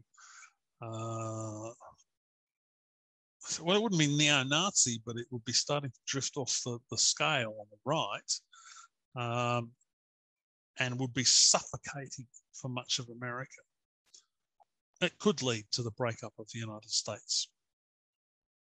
Mm-hmm. It just takes California to go, actually, we're fed up, right? And we're gonna leave.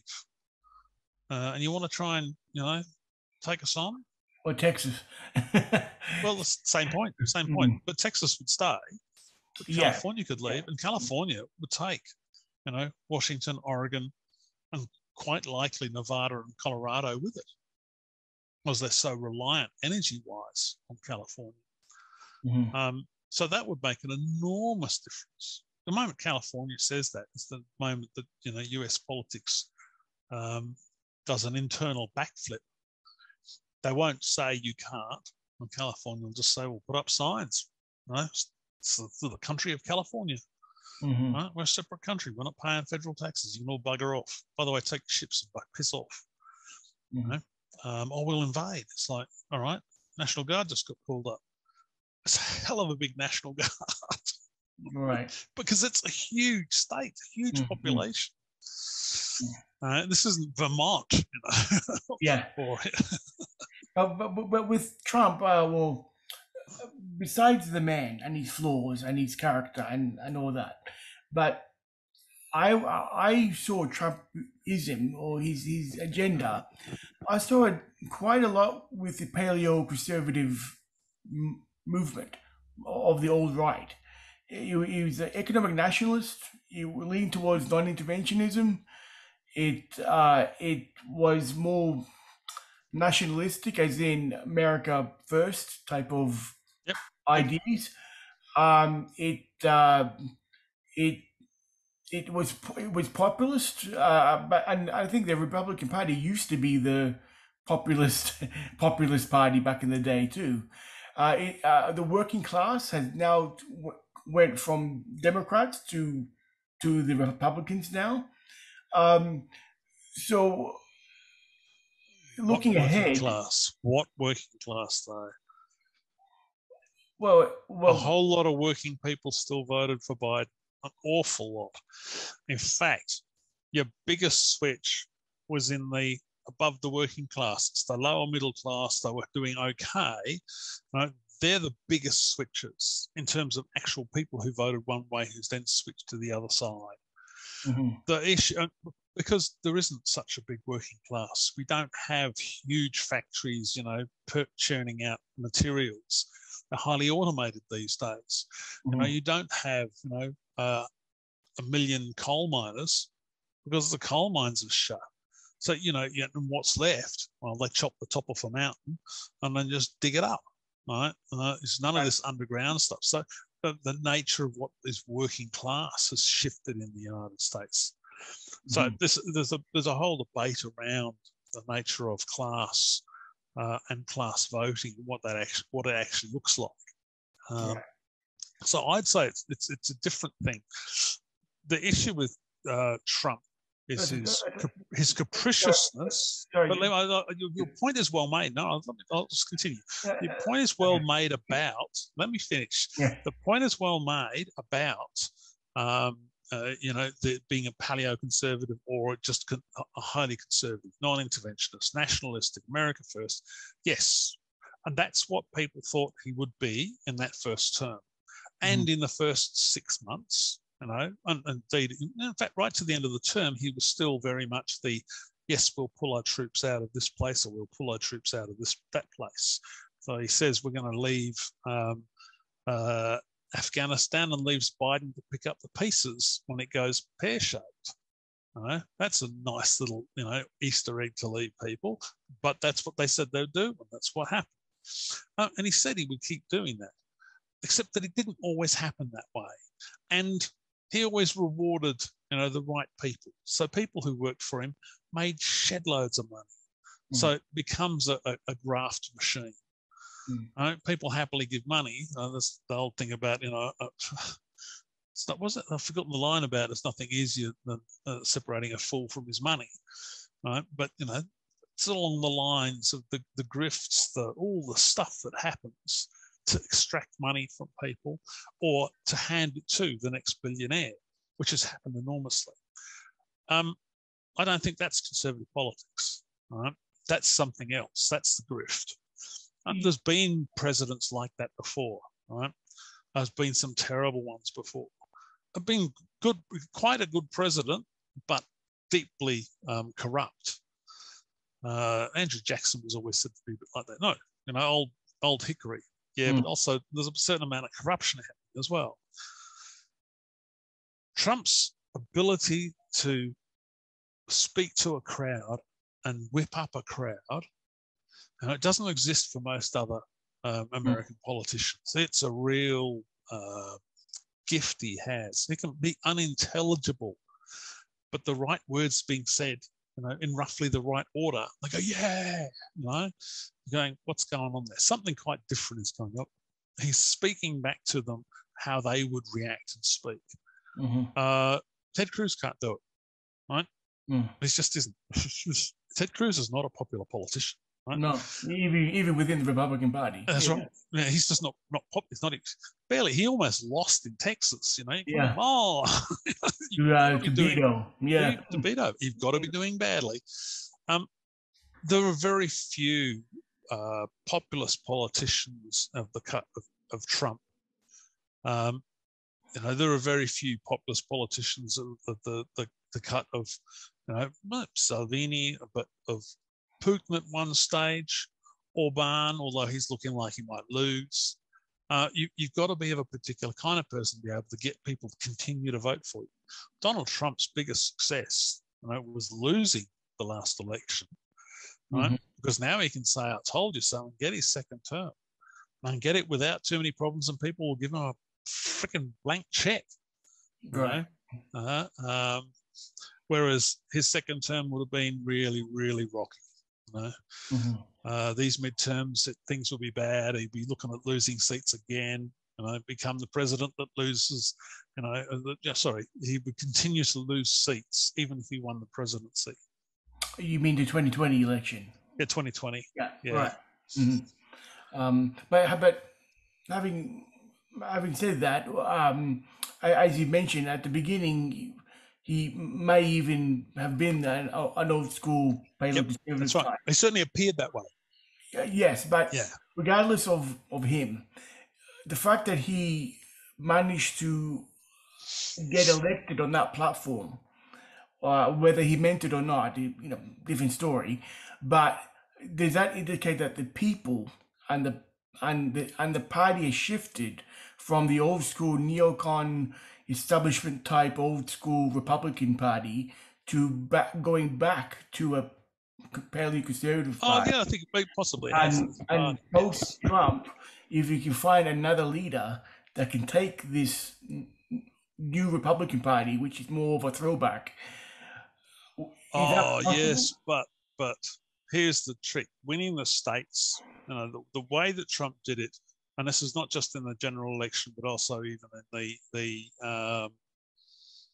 in the primaries, was not just as a apparently a paleo conservative. He's also using all that popular stuff. Well, yeah, there's definitely the Remember, popular it's registered voters. It's side. registered voters that are voting for him, and they're going, yeah, we like him. So he's Mm, still, even though he seems to have a particular policy platform, he's using all the populist tricks to beat off, everybody else who wasn't doing very well at all. Who all the people who thought they were going to win. right. And by the time it became anyone but Trump, it was too late. Just too late. Idiots, but still, But do make you their bed. think? Do you think? Now, if there had been an internal vote of the way it sometimes used to be, where the state party picked the state delegation, Trump would never have been elected. Right. Right? Well, yeah. Even during the primaries, he won the primary, and there was some of the party elders were even saying, "Oh, if he gets the nomination, we're not going Yeah, to that's right. implement him." But then the counter argument was, "What's the point of election? What's the point of That's right. That's primary? right. What's the point That's right. of? Yeah, I You've mean, you gone have too the far down primaries or that you track. don't." Yeah, that's Yeah. right. You've gone too far down the track. So the issue really is then that once they'd opened it up to everybody, then they're sort of bound to accept that. Problem is, it's the people who vote that elect the person at the top, and you might be a moderate um, Republican, a New England Republican, right? But you're thinking it's going to be Trump. You go, oh, what's the point? There's nobody else beating him. Why would I bother voting? Mm, Right? I'm not going to bother in the primary, but I don't want, Hillary, because Hillary's bad, mm, because, Donald has said that she is bad. right. All the stuff about Hillary Clinton being the evil witch from Arkansas. Well, she wasn't from Arkansas, but nonetheless, Right. she was establishment. Yeah. That was playing out. All of the stuff was playing out during his run. As I say, if it had been the old system, he would never have gotten close to it. But that's the way it is. That's what the primaries are like now. But do you think now that Trump's basically laid down the foundations of this new Republican Party, after Trump, do you think Ron DeSantis from California? Do you think the hair Florida.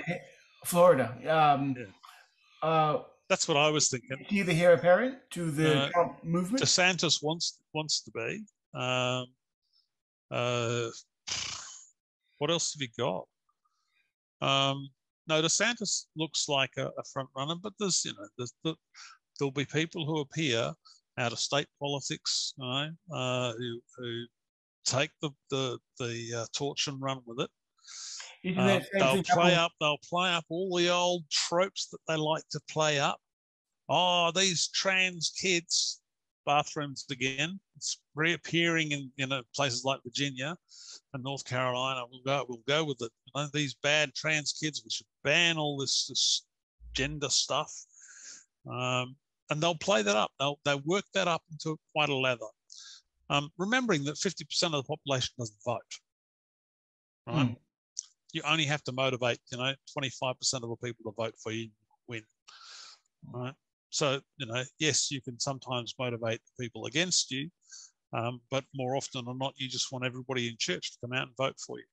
Unless you're, not a black church, obviously, but, all the white Pentecostals come out and vote for you. And the Catholics as well, because there's a lot of Catholics. Do you think Ron DeSantis appearing into the future could it be similar of history repeating itself with Goldwater and Governor Reagan? Now you get Trump and Governor DeSantis. Could do. Yeah. I mean, yes. Goldwater was an ideologue, though, and he went down badly.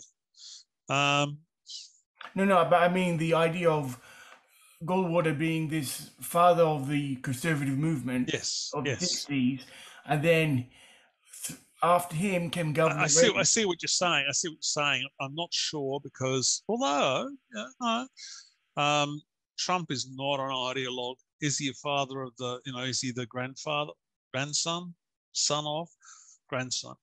No, because it's not coherent. It would fall to the next president to make the ideology coherent Hmm. because it's not coherent. Right? Well, could it be more, this is like the early stages of it though? Like Trump is It the might be. Yeah, it prototype, might be. the Yeah. prototype, and the next one comes in, kind of professionalizes it and makes things it more Yeah, but proper. does it then lose its appeal? All right. If he routinizes some of the policy structures, Like the but five star. doesn't change the red meat, all right, then yes, it could do. Right. But he's got to maintain that over the top popular style, even if you routinize stuff underneath. Hmm. Okay. Well, like you said, it could be the whole five-star movement all over again, huh? It could be. Yes, it could be. Yeah. Could be. Yeah. Okay. Mm. Well, I think we definitely went over time. Yeah, I noticed that myself. I was just thinking, I really should go. I'm supposed to have stopped work. All right. Well, thank you so much for your time.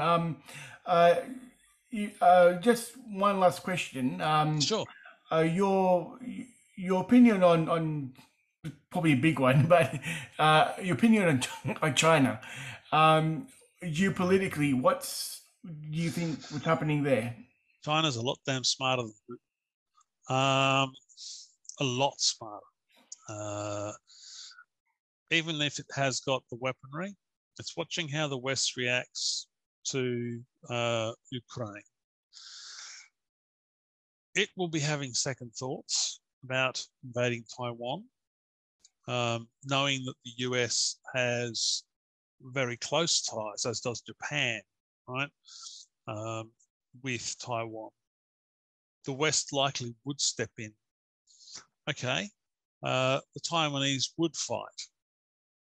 It would not be. I mean, it's a small island. Yes, you can have the biggest hypersonic weapons you like, but it's still a small island. You've got to go and occupy.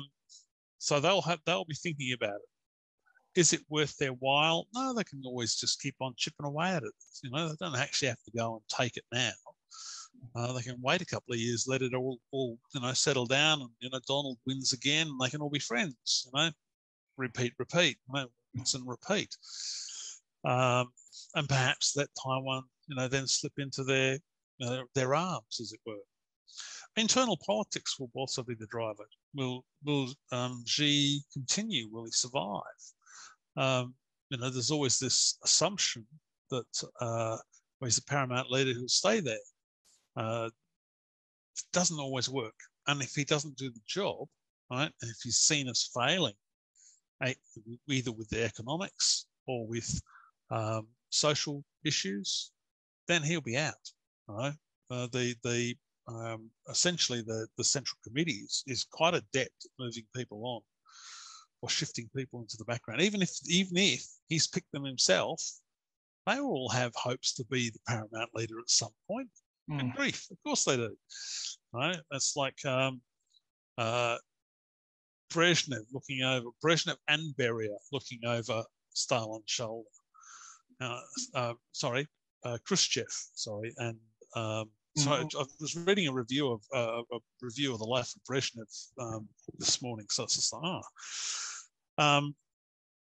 so Khrushchev and Beria looking over the shoulder, thinking they could be, the next secretary.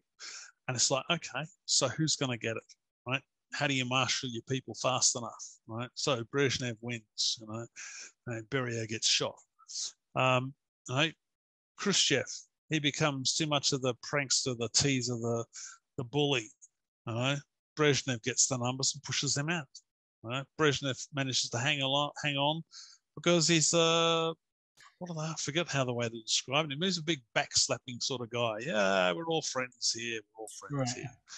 And it keeps it going until he's too sick and too ill and can't do it anymore. And then you had that little Chernenko and drop off until you got to Gorbachev. Little churn there.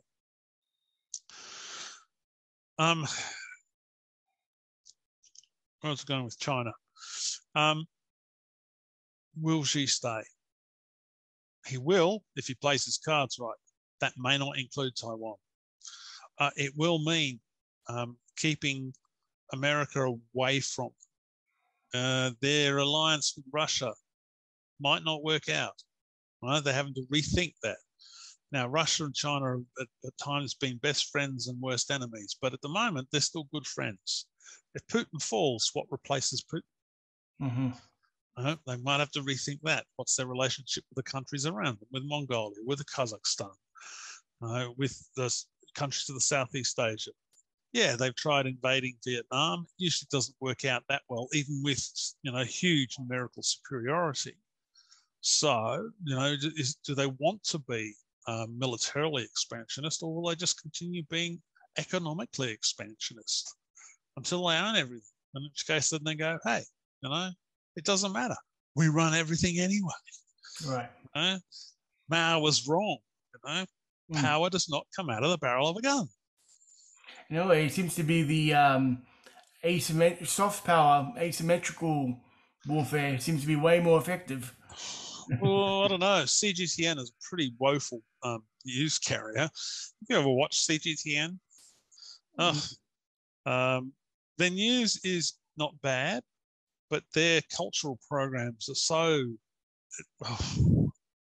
they're not good. It's like watching American cultural programs sometimes. Their documentaries are just a little bit over the top and too American, while the Chinese ones are just a little over the top and too Chinese in their own particular way. Right. It's fascinating watching it, but yes. Okay. So geopolitically, I think they will not. It's not a question of staying in their box. I think they're watching what's happening with Ukraine. They'll be very wary about if Putin goes, what replaces Putin, because Russia is still this huge country sitting next door to them.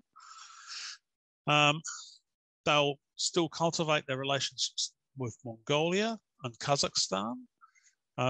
Internally, China's business at the end of the day. We can complain about human rights and they'll continue to ignore us. How will they, we will still have Reds under the bed. It's like, fine, we've been doing that for the last 60 years, so a few more years isn't going to stop Australia from complaining about it. All of Peter Dutton's stuff, these evil Reds. It's like, you guys have taken money from them and you guys have travelled there. What are you on about? You travel there all the time. So don't give us that. Let's step back from the Reds under the bed. That's just a ploy, an attempt at a populist ploy. Is China a threat? Not directly, militarily. Are they a threat in the case of a world war? Yeah, but everybody is then. So it's kind of, doesn't really matter. Australia is a middle power. It's not a major player. That's why Scott Morrison keeps on finding himself, the odd person out in the big meetings, because it's not a big player, right? We are a middle power. Our alliances should be with all the other middle powers around us. We should be close to India. We should be close to Indonesia. 300 million people sitting on our doorstep. Yeah, we should be close to them. Let's worry about Myanmar. I know what's going on there.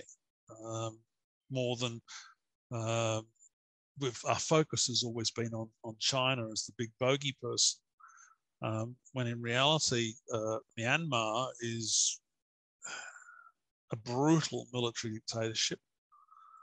China's not a brutal military dictatorship. It might have certain aspects we don't agree with, particularly around Hong Kong, Uyghur peoples and Nepal, but it's not a brutal military dictatorship like it is in Myanmar. It's not kleptocratic like it has become in Laos.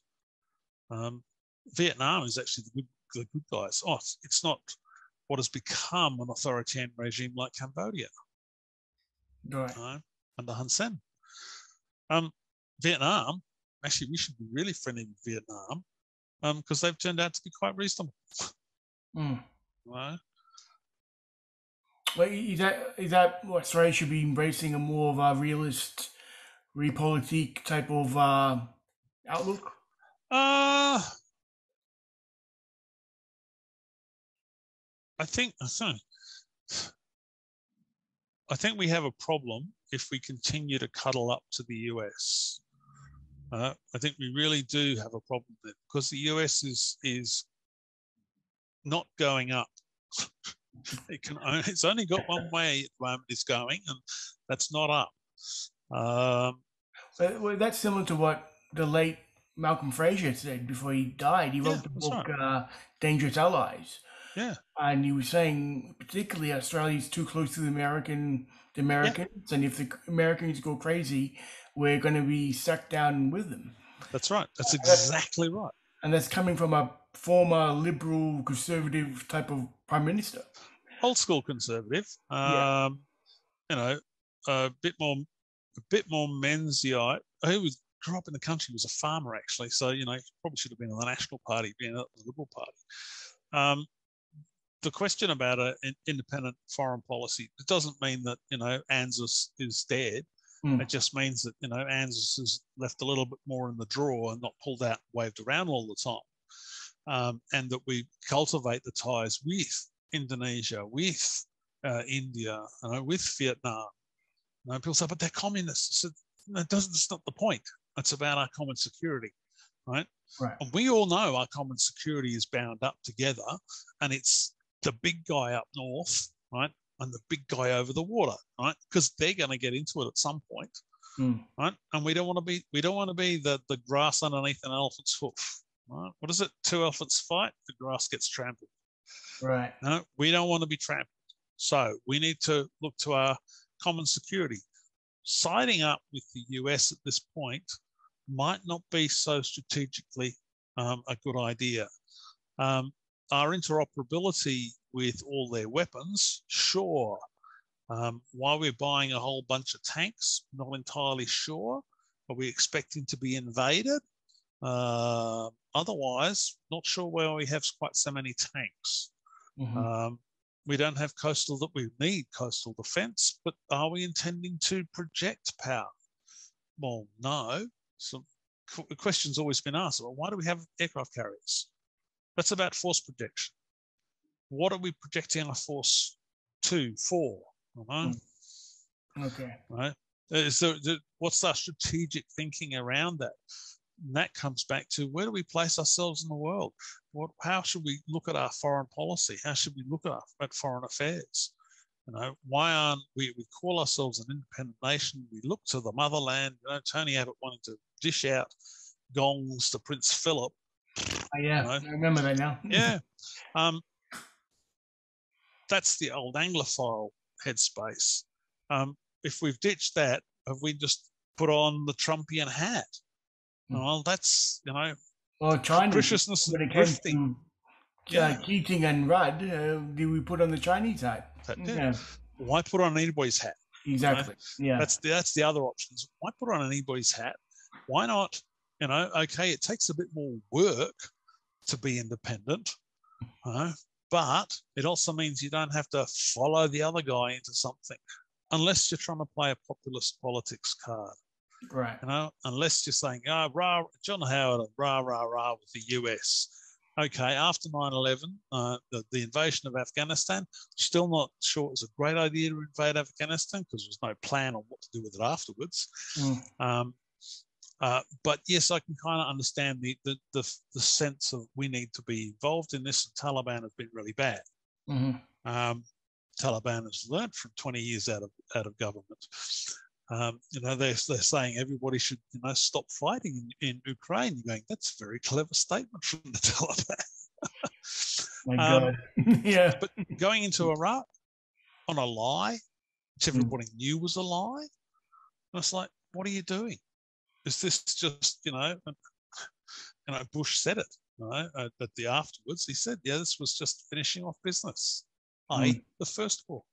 It's like, we should not have been involved in it, but we trailed along behind, you know. Sure, Saddam Hussein's a brutal dictator, but we don't take out other brutal dictators. Yeah, exactly. But Australia's been doing that even all the way to LBJ, and Yeah. Yeah, I think it's been really embedded, this Anglo part of the old empire mentality of Yeah. where, But also the Anglosphere, they speak the same language. We can understand what they say. yeah. You know, if we were a French country, if we were French speaking, we probably look to what France is doing. Mm-hmm. You know, Yeah, similar to what Montreal, Canada, yeah, yeah, and France. yeah, yeah. Okay. Well, Anyway, don't worry. You've been more than generous with your time with me. So, thank you so much for agreeing to do this. no worries Uh, at all. and I hope it was stimulating for you too, the conversation. And is there any way, if anyone wants to follow you anyway, are you on any social media platform or anything like that? I'm on Twitter more often than not. That's where I do go, and it's just Stewart M Jackson at. That was just Stewart M Jackson. Sorry, at Stewart M Jackson. STEWARTMJACKSON. Okay. Okay. Well, thank you very much for joining me, and hopefully we'll do this again sometime. Sure, no worries, Daniel. Look forward Okay. to it. Okay, Thank you very much. see you.